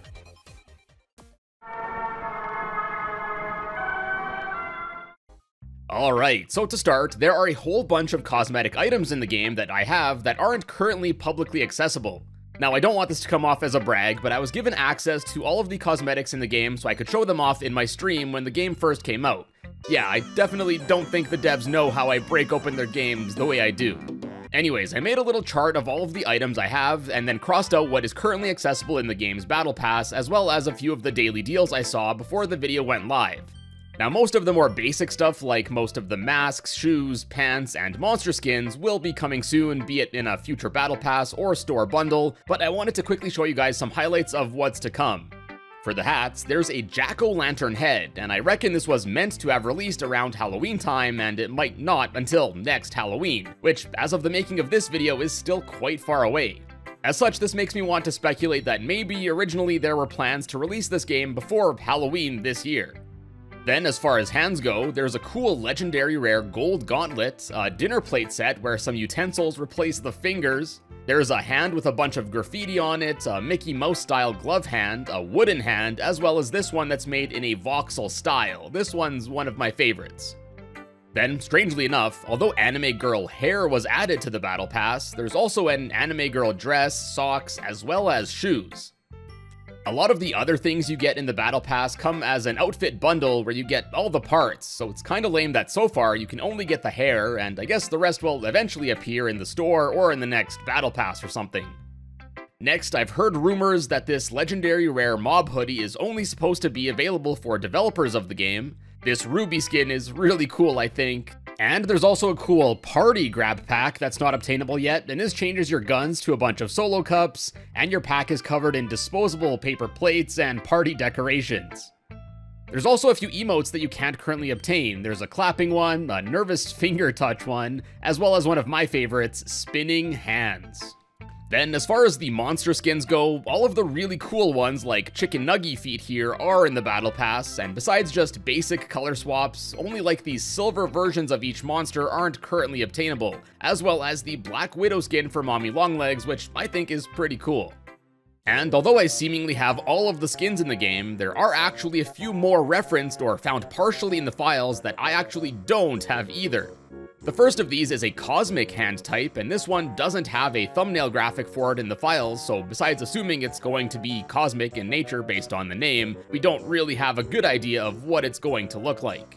And then secondly, I mentioned it briefly in my first video, but there are graphics as well as a unique model for a Buggy Wuggy skin for Huggy, where he will appear in a much lower poly form, and I gotta say, this will probably be my favorite skin. But yeah, like I said, I'm 99.92% sure that most of, if not all of these skins will be eventually obtainable, so keep your eyes peeled, it's probably only a matter of time. And now, for the rest of this video, we'll be taking a look at several 3D models as well as some textures that are left over normally unused in the files of the game, at least as of the current update that's available at the time of making this video. And I say normally unused, as many of these are actually found in the unused levels that we went over in my last video, so some of them might look familiar to you if you've watched it. Anyways, pretty much all of these are tucked away in a folder titled Deprecated. Yes, the developer spelled deprecated wrong. There are actually several instances where spell check would have come in handy, like for conveyor blets here. And despite being found in the deprecated folder, a number of these models do seem to still be used, so I'm going to try and pick apart which ones are and aren't used, at least mostly. There are a whole bunch of miscellaneous things like storage shelf base, or some machinery parts that frankly aren't that interesting, so I'll be skipping them in this video. First up, we got an early version of the toy deposit chute flipped. Now, although the tubes can be seen on either side of the machine in the game, this one appears to be early since it has a blue trim around the monitor. It's also lacking the overhang thing on top of the screen, the plate on the right side is in a different spot, and it just looks a little more rough around the edges in general, figuratively and literally. Also related to the toy deposit machines, there's this black cube that also is listed as a toy deposit. I guess, just based on the name, this black cube might have been a really early placeholder for the toy deposits earlier on in development. Then next up we have this model known as Toy Machine, and this actually appears to be a leftover from Chapter 1 of Poppy Playtime, as it appears that this is the base for one of the machines seen in the toy factory room there, but here without the eyes and such. Both featuring a toy factory area, this machine might have once been planned to make a return in the factory map here, or it was at least used as a placeholder. Then next up we got a whole bunch of now unused models that were once used in the early version of the theater map. We have an early version of the dome used for the ceiling, an arch for the stage, some track lighting, play stairs, maybe stairs meant to be used in a play that would be seen on the theater stage or something. We got the clouds and backdrop we saw in the early theater map, some curtains which I don't think were even seen there, the placeholder chairs we saw, and then there's also a bigger model of the entire main theater room. Also seen in the early version, we have the old signs for the train station, the theater itself as was reused from Chapter 1, as well as this welcome sign used in the ticketing area of the theater. And of course, I can't forget about the really creepy Huggy that was seen on the early stage, and I believe this is also a remnant left over from Chapter 1. Now before we move on to the next maps, left over normally unused are models of a computer as well as some security cameras that were seen throughout the early maps, including the one that was enlarged as a placeholder for the theater projector. Now I didn't mention this in my previous video since I thought nothing of it at the time, but found out of bounds was this desk setup with a bunch of monitors. I'll talk about this a bit more in my next video, but it turns out that similar to how the cameras work in Among-Us, there would have been a computer section in the map where a player could interact with it to channel some Five Nights at Freddy's energy and look through some security cameras, I guess to see where the monster was. This doesn't seem super useful in a Dead by Daylight based game like this, so I can see why it was scrapped, but it does seem like a decent amount of work was put into this mechanic. Now moving on to the early version of the Toy Factory, we saw the placeholder models used for the railings here. And interestingly enough, these railings used are actually meant to be for a hospital bed, so this is kinda weird. Then moving on to parts seen in the early version of the Foundry or Steel Mill map, which should be coming to the game in the future, we got it all, from the big crucible in the center area of the map, various machine parts, the wheels, the fans, and pretty much all the rest of the stuff found around the area. I'm fairly certain these are just placeholders, and there will be proper models when the map is fully introduced, or at the very least, they will be given some textures. Then back to the menus, you might have noticed that in the background of the toy box screen there are two cutouts, one of Huggy as well as one of BoogieBot. Well, there's actually one more cutout left in the files that isn't seen here, and I don't think it's seen anywhere else in the game, and that's this one with Huggy in a hard hat holding a hammer, as we've seen in previous chapters of Poppy Playtime. In my last video, I also went over a developer test map where, yeah, there are a few more objects that never made it into the maps normally seen in the current build. These include this pressure pad display post, as well as this fella that was used on it to indicate how many people were standing on the pressure pad. There's a model of the placeholder buttons that were used to test the walls coming down, as well as the cut bridge mechanic. This workshop machine thing ended up getting scrapped, and lastly we have this thing listed as a lobby background.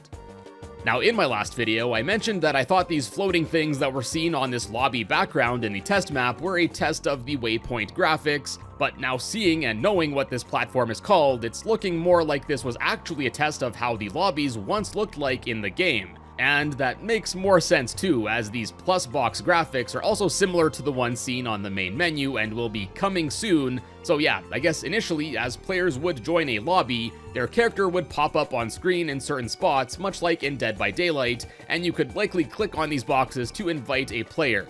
And again, we'll talk about this more in my next video, but yeah, this is basically confirmed by some early gameplay footage. Then moving away from the stuff found in the unused maps, there are also a few more models that I don't think I've seen elsewhere. We've got this window that seems to use a similar texture to other unused objects I've covered from previous Poppy games. And then we also have this wooden box that appears to be almost the same as the one I mentioned that is found out of bounds in the Survivor tutorial stage in my last video. Although I did think that this might have been meant for a scrapped puzzle mechanic, as a few of you let me know in the comments, it looks like this box was once planned to open using this handle and then a player could hide inside of it, perhaps an early version of the locker hiding system. Now I don't recall seeing this anywhere else, but here we got a P penny. Just speculating a bit here, but pennies being a type of coin, this might have been an old 3D model for the in-game purchasable currency before it was renamed to Playcoins. Next up, the early placeholder model of the Survivor characters that we saw left over unused back in Poppy Chapter 2 actually returns here. At first, frankly, I didn't think much of this model, but it turns out that there's actually an animation that was added for it that we didn't originally see. And this animation is for the charge roll move that the survivors have in this game to quickly gain a boost of speed. So it looks like this animation was probably added sometime not long after the release of Chapter 2.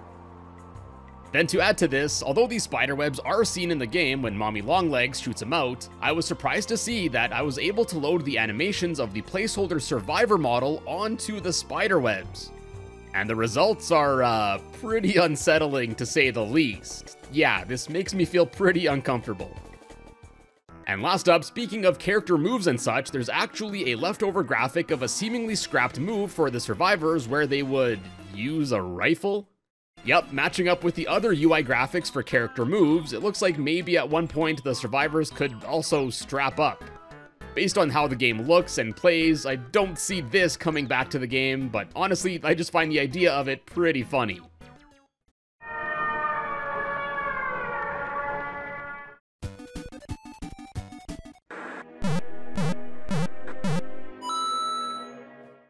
Now really quick, before we get to the behind the scenes goods, I just want to go over a few things I forgot to mention in my previous video in regards to some more stuff left over unused in the files of the game. First, I went over a whole bunch of currently unobtainable cosmetics, but there are a few more that, just like the cosmic hands that I mentioned, only have text references remaining, so we don't really quite know what they're gonna look like besides speculating based on their name. So for the grab packs, there are 3 unused variants, each which just have a blank icon graphic, a fish tank, a rainbow pack, as well as a galaxy grab pack, I guess to go with the cosmic hands I mentioned in my previous video. But yeah, although all 3 of these technically do have icon graphics, they unfortunately are just blank. Then speaking of the rainbow pack, there's also a pair of files referencing rainbow skins for both Huggy as well as Boxy. And much like the packs, unfortunately the one for Huggy Wuggy just defaults to his normal blue fur here. So yeah, I guess maybe these just weren't quite ready yet to be put in the game. Next up, this image isn't actually found in the files, but it was shared by one of the developers in the game's Discord server, and here we have this screenshot of several players in the game, I assume testing out the multiplayer features. And if it wasn't obvious already, everyone here opted to complete the Walter White look.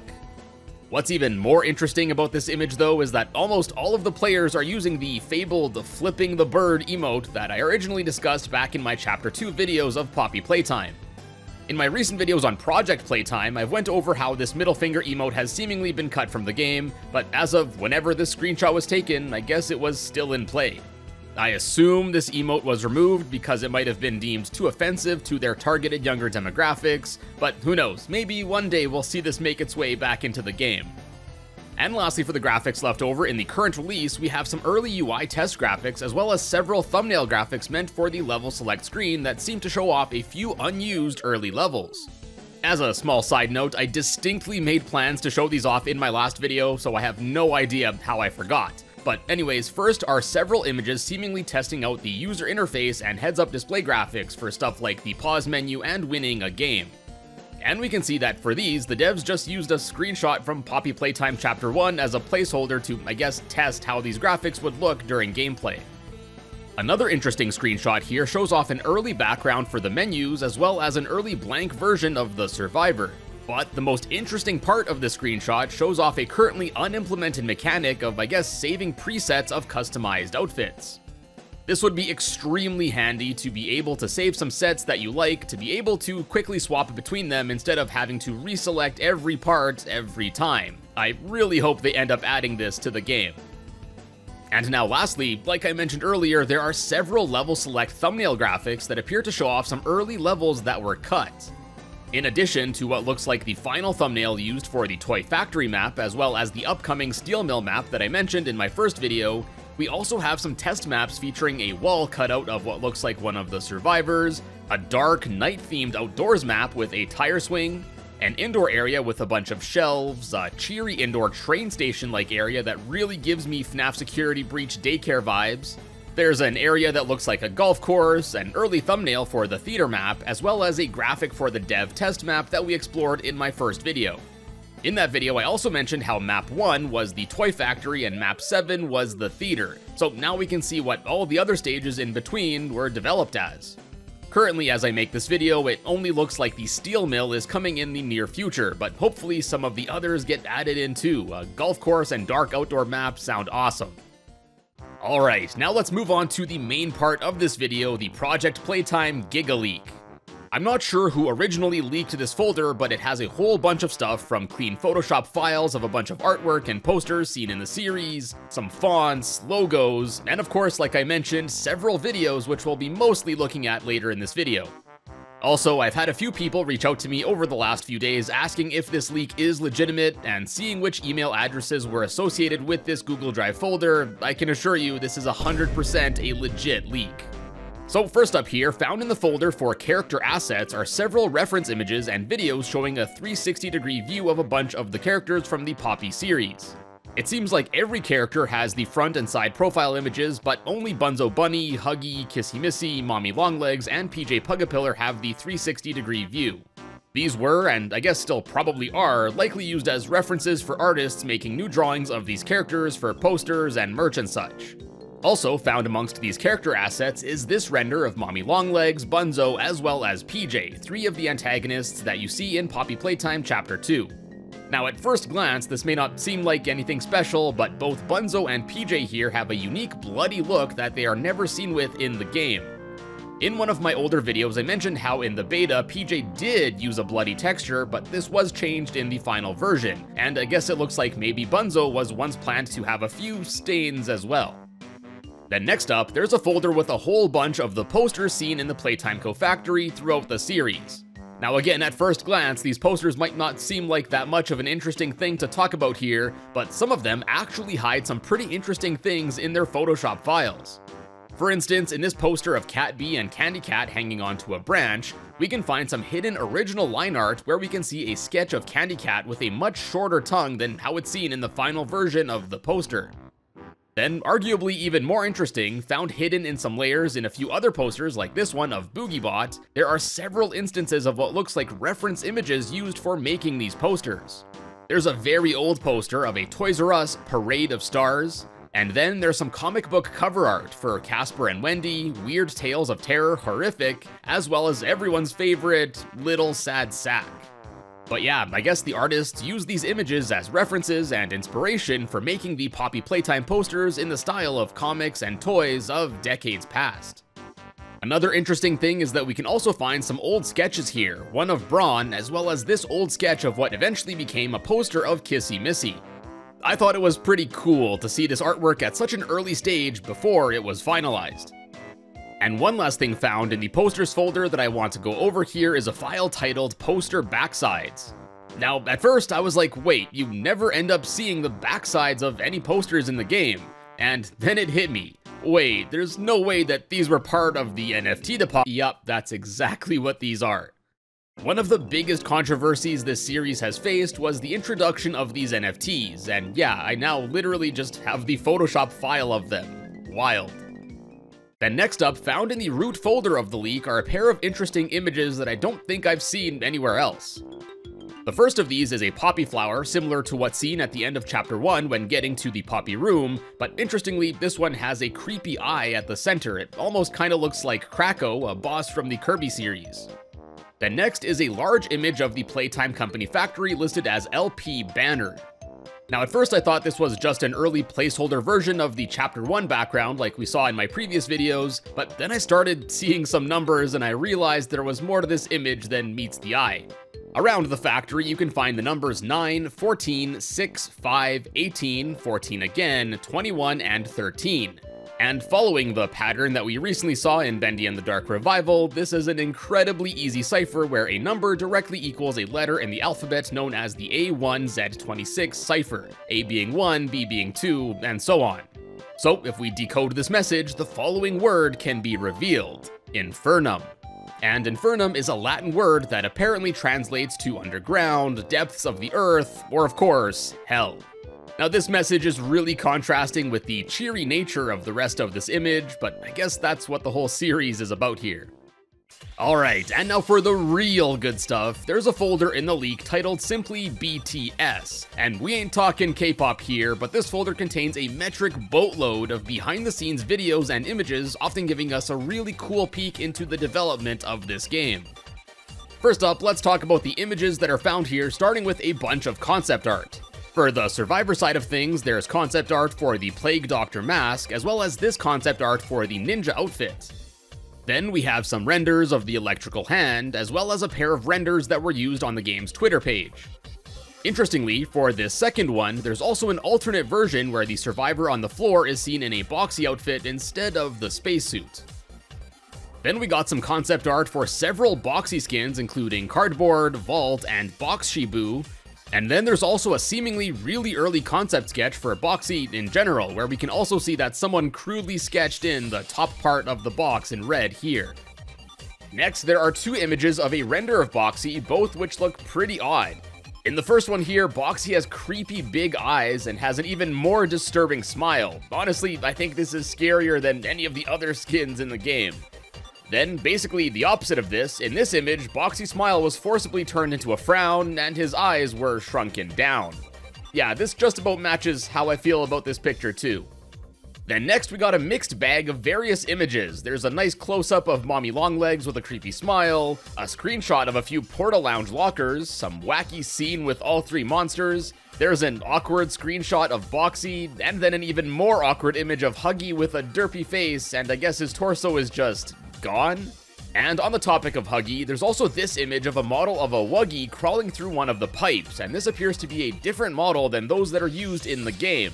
In the game, the models are basically just a smaller Huggy, and yeah, this one definitely seems lankier and seems to have a different face.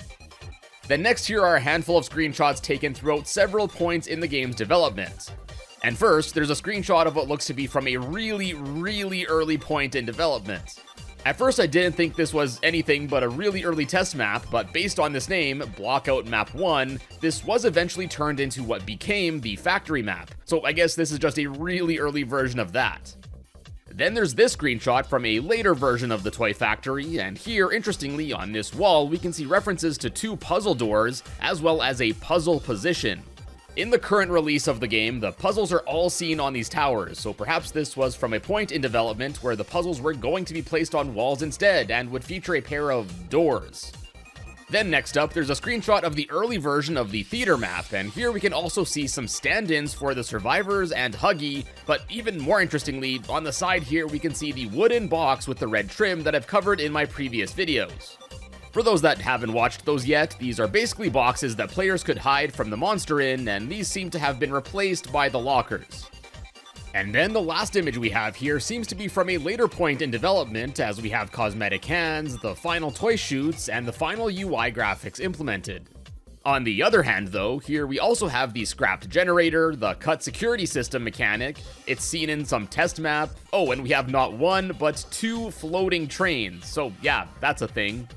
Also, this train seemingly has a slide running from its caboose down to the map, so perhaps this train was actually a playable part of the level here as well. Now, screenshots and images are fine and all, but now saving the best for last, this leak also has several video clips to check out, and man are they ever cool. I wasn't kidding in my previous video, this just might be the most insight into a game's development we've ever covered on this series. Just like the images, these videos appear to span from very early on in development to only a few days before the initial early access release. So, starting with some of the earlier stuff, the earliest video was made on January 10th, 2022, almost a whole year before the initial release of Project Playtime, and even several months before the release of Poppy Playtime's Chapter 2, so it looks like soon after Chapter 1 was released, the devs already started developing this multiplayer mode. This first video appears to be a very early proof of concept for the multiplayer experience, as we can see incredibly basic placeholder models of each character, and we can also see both players' perspectives as one keeps grabbing at these cubes. We can also see that the grab pack hands don't even have a cable here and are just floating when launched. The next video was made just over a week later, dubbed Funny Bugs, and here we can see the player launching several sets of hands at some cubes, which I guess completely busted the physics and sent the boxes flying. Now that's cool in its own right, but if we slow down the footage, we can also see a few more things in this test room. There's a pair of coils, a Sunny Buddy, a computer and a desk, as well as another computer and another desk, but this time there's a certain someone sitting behind it. And this is actually the taxi driver guy that was seemingly scrapped back in Chapter 1 of Poppy Playtime, as I covered in my previous videos.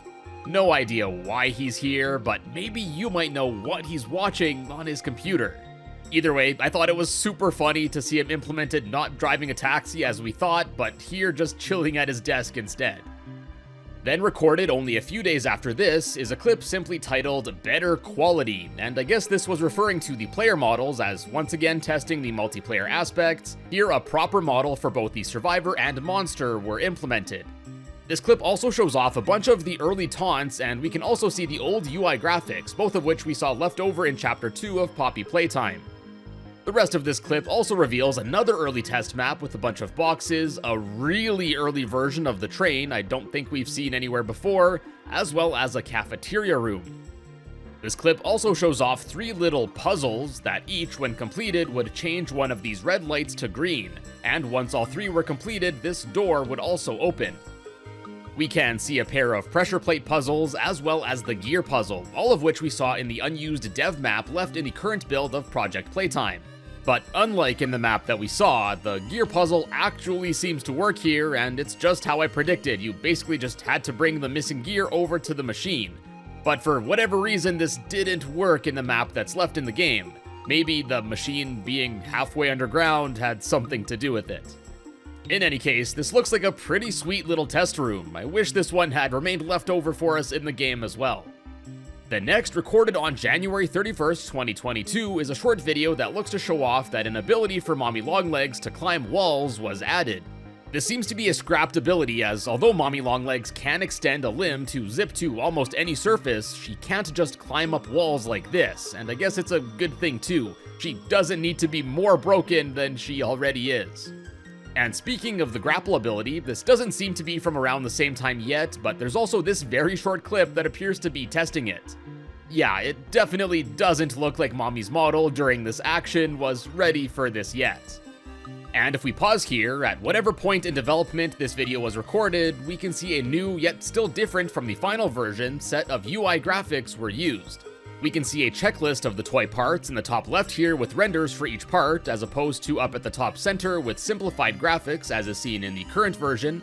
And the UI graphic for the special charge roll move here appears much different, as it's just an upwards pointing arrow instead of a graphic of a survivor. Then next up, recorded in early February of 2022, is a clip where it appears that this is around when the first functioning train was added to the game. It still uses the old beta version of the train, but here the player could already enter and ride inside of it. We can also briefly get a look at another test map, and this looks to be map 3 as we saw with the unused thumbnail graphics earlier. This is, I think, the only other glimpse we ever get of this map, so unfortunately, aside from this and the thumbnail graphic, we can't really know what the rest of it looks like at this point. Then, a month later, a video titled "First Session Ever" was recorded, and this shows off a dev running 2 separate versions of the game on 2 separate Steam accounts, and as the name implies, this was the first ever true multiplayer session of the game. And whoever the developer is here seems to be pretty happy that it ended up working out. That is a successful connection. Interestingly, although the menu UI graphics actually appear to be the same as how they're seen in the current release, we can also see thumbnails of a few of the unused levels on the level select screen, and then we also see a very early and basic looking title screen with different menu graphics, a really basic placeholder survivor, and at this point the game still had a simple placeholder title of just Poppy Playtime Multiplayer Edition. Then, almost 2 months after this point, we have another video where the game seems to have been much further along, and like I teased in my last video, this clip shows off a security camera mechanic that, as of right now, is scrapped from the game. Basically, a player, or monster in this case, could approach one of these monitoring stations and then could access the security cameras around the maps, basically adding some FNAF flair to this game. This mechanic doesn't really seem that useful in a Dead by Daylight asymmetrical style of game like this one from both the monster and survivor perspective, so I can see why this was removed, but nonetheless, it definitely seems like a decent amount of work was put into this mechanic. And yeah, the Bunzo Army area is pretty creepy and definitely needs to be added in a future map. So there's around a 5-month gap from this video until the next one that's dated, I guess since this was around the time that Poppy Playtime Chapter 2 was released. So now let's check out a few clips that are left undated in this leak. First is this short clip where we can see a whole bunch of miscellaneous objects in a brightly lit outdoor environment. We got some floating boxes and balls, what looks like some sort of distillery machine, a T-posing metallic survivor, as well as some sort of reflective globs moving towards this mirrored surface.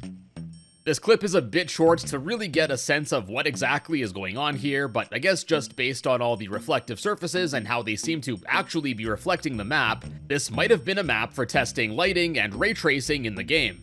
And the metallic globs actually seem to be Mommy Longlegs spiderweb shots, as we can see the meter deplete as they're used. On that note, we can also see more of the early UI graphics that I mentioned earlier, and although the icon for the spotter move appears to be the same, the web shot graphic is a bit different, and also it looks like the heart counter was once in the top right instead of the bottom left of the screen as is seen in the release version. Next is a short clip featuring the wooden red box and the ability to open it before hiding inside of it, and then there's also a goofy clip of some players spinning around really fast in some chairs with Matt from IT here changing colors every once in a while too. There aren't any chairs like this in the game to interact with, but maybe this was part of the security camera mechanic where the player could sit in one of these chairs. And yeah, I absolutely want chair spinning like this to return as a lobby waiting area mechanic. Next is a really weird clip, as it appears to show the player playing as both a survivor and Huggy at the same time, as the player uses the grab pack to grab another survivor before swinging at it with Huggy's hands. The grab pack also seems to have a cooldown, so maybe this was used as a test for implementing Huggy's charge move or something like that. Also, this video seems to show off even earlier UI graphics, as here Pi and J are used as placeholders for the special moves. And if you have a keen eye, you might recognize these symbols as being the same ones that are used in the Simon Says minigame in Poppy Playtime Chapter 2. Next, in addition to just a quick look at an early version of the Wuggy Pit, or Woolog as my pal Spiff calls it, from the Survivor tutorial stage, there's a pair of short clips where we can see the developers were messing around with the size of these survivors. In the first one, we can see Huggy carrying around a comically large fella, and then the second clip features a really small guy. He's trying his best, okay? Also, in the clip with the massive survivor, we can see our first look at an early graphic for the mini Huggy move, and here we can also see an early placeholder for the grapple bars. The last pair of undated clips are both pretty short, this time showing off what I can only describe as a swarm of bees.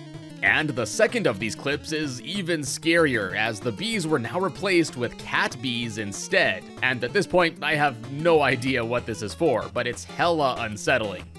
Nothing like this is currently seen in the game, but if I was to speculate, at least the bees in this first clip might have been a hazard or something that was meant for the Dark Outdoors map. And wow, what a segue, as next we have 3 clips recorded on September 14th, 2022, the first of which here appears to take place in that outdoor map. Titled simply Old 2, here we can see some of the first recorded footage of an actual match taking place in this folder. Oh, and here, the photorealistic grass texture we saw in the early theater map is used a whole bunch, and at this point, it seems like only the 2-hand generators were implemented as puzzles. What I wasn't ready for, though, was seeing a large T-posing mommy longlegs chasing the players around. This is definitely giving me flashbacks to the Huggy jump scare test room from Chapter 1. The clip later cuts to after the players were able to power up enough generators to then exfil on the train, and hey, there's the wind cube that we saw left over in Chapter 2, and it looks like it functions just like we expected. It's so awesome to finally see how all of these objects were meant to be used in developing this game. Next we have Old 1, and like I teased in my previous video, this shows off an early lobby screen where players would pop up as they joined. And here is where the lobby background object that's left over in the current release of the game was used. And we, once again, get to see another unused thing used here as we finally get to see the old monster select screen in action. We've seen this unused and non-functional all the way back in Poppy Chapter 2, and now more recently in the current release of Project Playtime. But it's awesome to finally see this working as we thought it would. And just like we saw in this box in Chapter 2, here only a Happy Huggy and T-posing Mommy Longlegs are present, so I guess Boxy wasn't implemented at this point in development just yet. Then after this screen, the game loads into the cheery train station area, so we also get to see a brief glimpse into what it looked like. Interestingly, despite being recorded at a later date as some of the clips we've already covered, this clip uses the very old UI graphics for playing as Huggy. Anyways, this map looks really small, bright, and wide open, so it seems like it's really hard to hide from the monster here. If this map ever does get implemented into the game, it's gonna need some serious overhauling, but I think a bright map would be cool to shake things up from the rest of the darker ones. And lastly, for the clips dated on this same day is New 1, and this appears to take place in the early version of the theater map. And furthermore, this appears to use the objects that we found out of bounds under the map there, so pretty cool to see those used here too. You can also see a non-functioning mini Huggy that was added around this time, and it looks like the developers were testing Huggy's in-game animations at this point as well.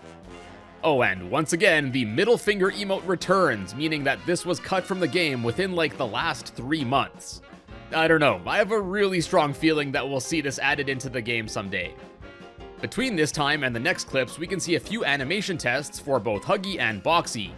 These include both of them just walking, Huggy running, as well as a test of Boxy's jump scare animation where he's seen chomping on a survivor's neck before slamming him to the ground. Then the next clip is dated November 23rd, so only like 3 weeks before this game was released, and only about a month before I'm making this video.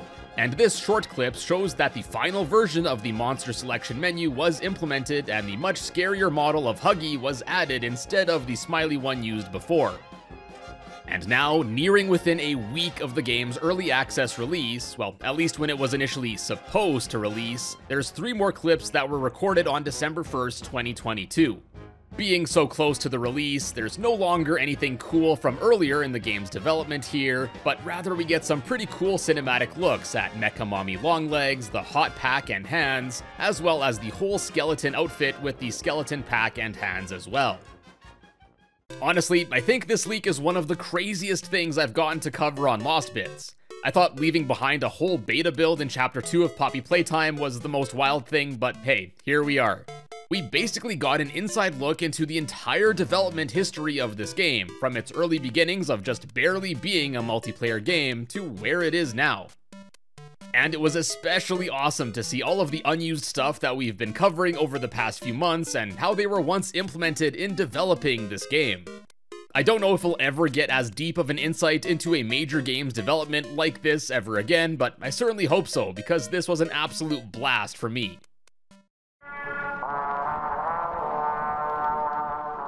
So about 2 months after initially dropping in a totally ready state...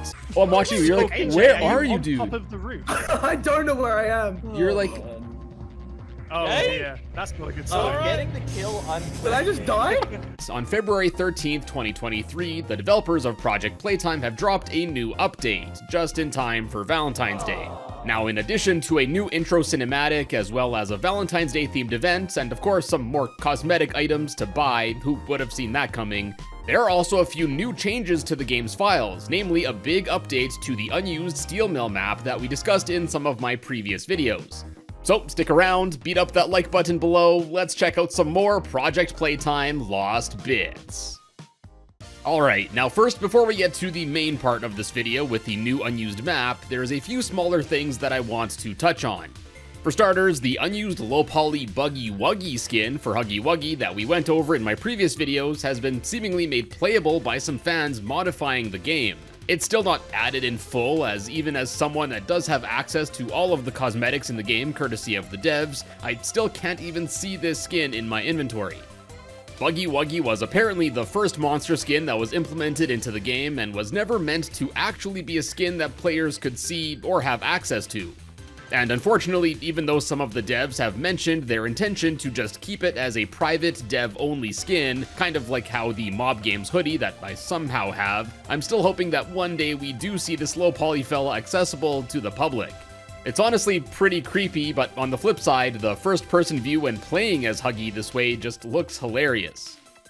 Then next, Project Playtime also got a few smaller changes, including finally implementing at least some form of anti-cheat, and the player model also got an update, now seemingly having updated joints and a different texture, making it look slightly more worn down than before. There's new coding in the game that appears to show that the ability to create presets for your character's cosmetic loadout is being worked on, something that was seemingly removed from the game from earlier builds. There's also this currently unused trash bin icon, as well as this one that looks to be a placeholder simply listed as a trap ability icon, where we can just see a crudely drawn X over the cube below, which is otherwise seen when no sabotage is equipped when playing as a monster. Currently, it's not 100% clear what this placeholder graphic was meant for. And now for the best part of this update, like I mentioned earlier, a new unused map has been added into the files of the game. And I say new like that since although this is a new and unique map, it actually appears to be an updated remake of the steel mill map as I covered in my previous videos. And if you haven't seen those, yeah, this is the next upcoming map that's seen as coming soon on the map selection screen. Anyways, right off the bat, the working name for this map has been changed from Steel Mill to Recycle Mill instead, and the reason for this will be pretty clear soon. Now, overall, this map looks pretty similar to the previous Steel Mill map, but the scale of this new map is much larger, and yeah, although still obviously not quite complete, this map does look much more polished. For one, although still lacking most textures and stuff, the lighting here already looks quite great, with a bunch of lighting coming from this large central blast furnace thing where currently the melted material is still static, but I reckon this will be animated for the release version of this map. The lighting and shadows here, yeah, I'm a big fan. Now, another thing you'll notice as we fly around here is that not only are some of the walls colored blue, but a bunch of them will also display some text in the middle as well. Now, we haven't seen this in the game before, but this basically just indicates which face of the geometry is facing outwards, as well as the length, width, and height of each unit, here seen in centimeters. And speaking of text that we can see around the map, much like the text we saw in the original Steel Mill map, Here too, we can find more text floating around that gives us some more context into how some areas are planned to function or what they will eventually be made into. For example, here we can see some text explicitly just indicating that eventually a bunch of pipes and valves are meant to be implemented here. On the flip side, some text is less than clear. For example, here, where the text is actually partially obscured by this wall, it says, "Material to be blast furnace staging open wall a bit stretch goal." Now, although maybe not worded the best, I think this is saying that this area will be some sort of staging area where the material that is to be sent to the blast furnace will be consolidated first. But being listed as a stretch goal, I guess this may or may not end up actually coming to fruition. I suppose only time will tell. And what exactly is the material that is going to be blast furnace, you might be wondering? Well, unlike in the previous steel mill map, where it seemed like basically only steel was going to be melted down and processed there, here we actually do have some text indicating that this map instead would melt down reject toys to recycle them, and we'd see areas with dumpsters full of discarded toys. Kinda sad, really. So yeah, remember Sir Poops-a-Lot and all those other toys seen in that one room in Poppy Playtime Chapter 2? Well, looks like this is their ultimate fate. And based on the fact that the toys are now being recycled here and it's not just a generic steel mill area, it should be a little more clear as to why this is now called a recycle mill instead of just a steel mill. Now, one other bit of floating developer text can be found up here, and this one mentions a yet-to-be-implemented grapple that can be used to escape a mezzanine area in the map. Now, without being able to actually play on this map yet, I feel like I don't have enough context yet to make any more sense of just how this grapple will work. Now, that's a quick breakdown of all the more notable stuff found inbounds, but there are also a whole bunch of things found outside of the walls of the regular play area down here. For starters, we got the essentials like the lobby waiting area up here, as well as the area that's used for the monster selection screen where all 3 monsters can be seen loaded in at the same time. Then, far off from the lobby area is this large chunk of geometry. I can't really tell what this is meant to be outside of just a wall or something. And similarly, outside of one of the map's train station areas is a bunch of shapes where we can also see some glowing hot slabs of presumably material that was processed at this mill. Just based on how they're kinda laid out here, my best guess is that this is some sort of really early conveyor system that was whipped up for moving these slabs along. I guess it was replaced or canned pretty quickly though, due to how basic it appears here. Next, found under the map is a mishmash of different things. We have this chunk of level geometry that has some walls and windows and such. There's a random single arm of the chandelier that's seen in the theater map found down here for whatever reason. And then, as we look even lower, not only can we see the Woolog pit area for this map ready to go, below it are several large platforms in a bunch of different colors. Nothing like this has been seen in any of the other maps in the game, both used or unused. So yeah, I'm not really sure what the intention is with these and why they're seen here in different colors. If you have any knowledge about this, be sure to let us know down in the comments. And that's not all, as lastly, found just under these planes is another weird structure. At first I thought it might have been an early model of the Wuggy Pit, but upon closer inspection, seeing these pipe-like parts, it's more likely that it's some sort of early version of the main blast furnace section of the map. Anyways, it's super cool to see that the steel mill map got such a big update, but although it still says coming soon on the level selection screen, seeing how unfinished this is still, it may be a few more months till this makes it to the game.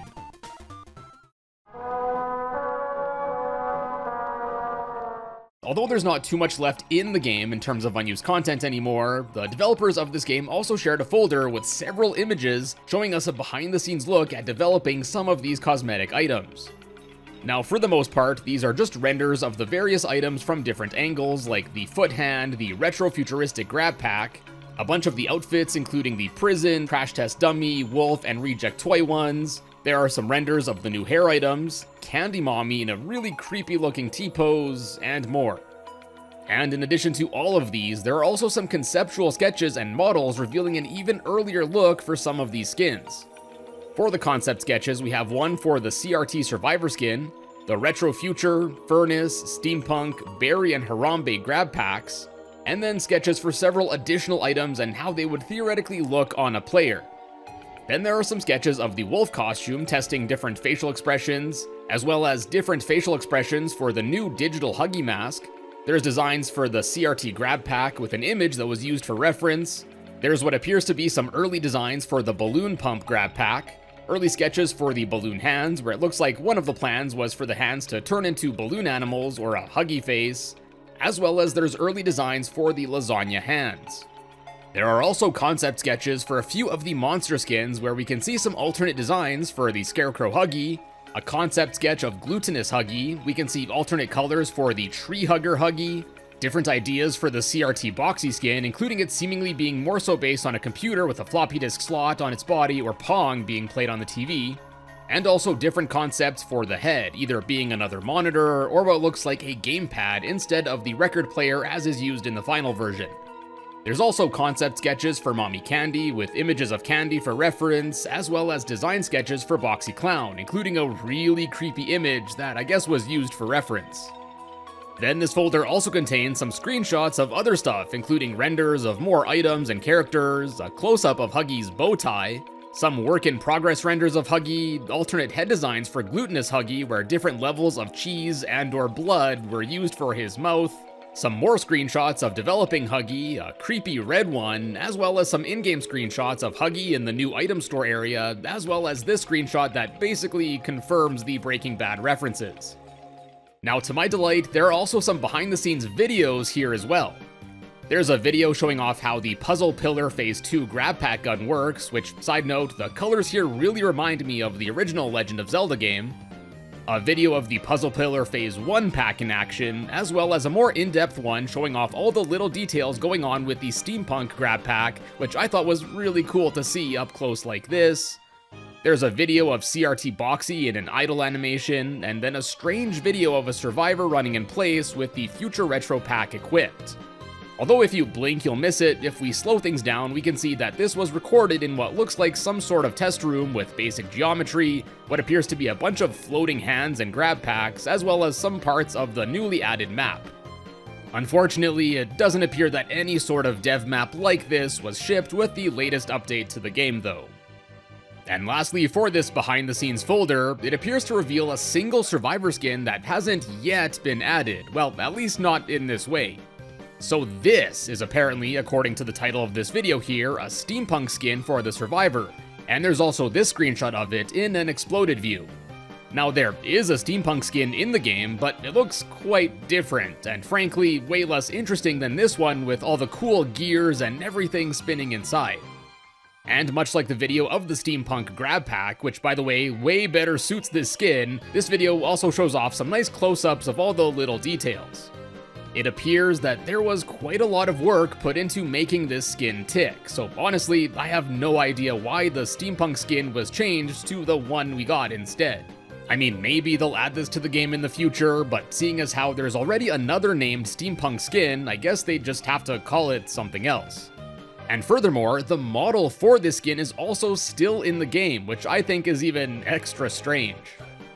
Next, interestingly enough, I was finally able to equip the fish tank grab pack. Well, sort of. Unfortunately, I guess there's no working model for it yet, so it just results in an invisible pack, which is kinda cool in its own right. Now, I brought this fish tank up as an unused grab pack several months ago, but it looks like they're still working on getting it added into the game. Now next, for the lone unused graphic that I want to touch on here, we have this. Now this deep-fried texture of the Scout from TF2 that's been used in some memes was actually found in the game's files for a bit, starting with, I believe, the Valentine's Day update, but was later removed in the next St. Patrick's Day event update to the game in March of 2023. It's listed as a test texture, but I have no idea what they could have possibly been testing with a texture like this. Now that's it for the graphics side of things, but left over in the files are also a few jump scare sound effects that appear to reveal currently unimplemented skins for the monsters. There's reference to a Kitty Witty skin for Huggy, a bomb skin for Boxy, And then to complement the voxel skin that Huggy got, there's references to a voxel skin for both Mommy and Boxy as well. Since these sound effects were made, I reckon we should see these added at some point in the future. Now finally onto playing the game itself. One major change with this update was the tutorial stages were redone for both the survivors as well as playing as a monster. Although the main ideas are the same, they take place in new maps, the dialogue is different, and the way you get through it alters, as after getting the first toy part here, Huggy will actually be let loose in the area and will be an ongoing threat. Additionally, this survivor tutorial area is now the waiting lobby area at the start of playing a game. Having this area to run around in and this room with a bunch of puzzles to practice on definitely beats just waiting in the train station area as it was before. Now unfortunately, there aren't any out-of-bounds things for us to see in the survivor tutorial map this time around, but thankfully the monster tutorial one has our back. Here, just like in the original version, under each door that segments the different parts of the tutorial, we can see some floating developer text out of bounds that indicates the conditions that have to be met in order for the door to open. These include swiping at the door, which is a new one, placing a Huggy sentry, and finally using the sabotage ability near the end of the tutorial. It's not much, but always nice to see this dev text in these games. And unfortunately, that's about all the new ones here, as I wasn't able to find any in the newly added Destroy a Toy level, which we'll get back to in a bit here. Before we do that though, another interesting addition to this update is the ability to change background music that's played when being chased, waiting in the lobby, and more. Now the only reason I bring this up is that some of the chase music absolutely slaps. Here's a quick sample.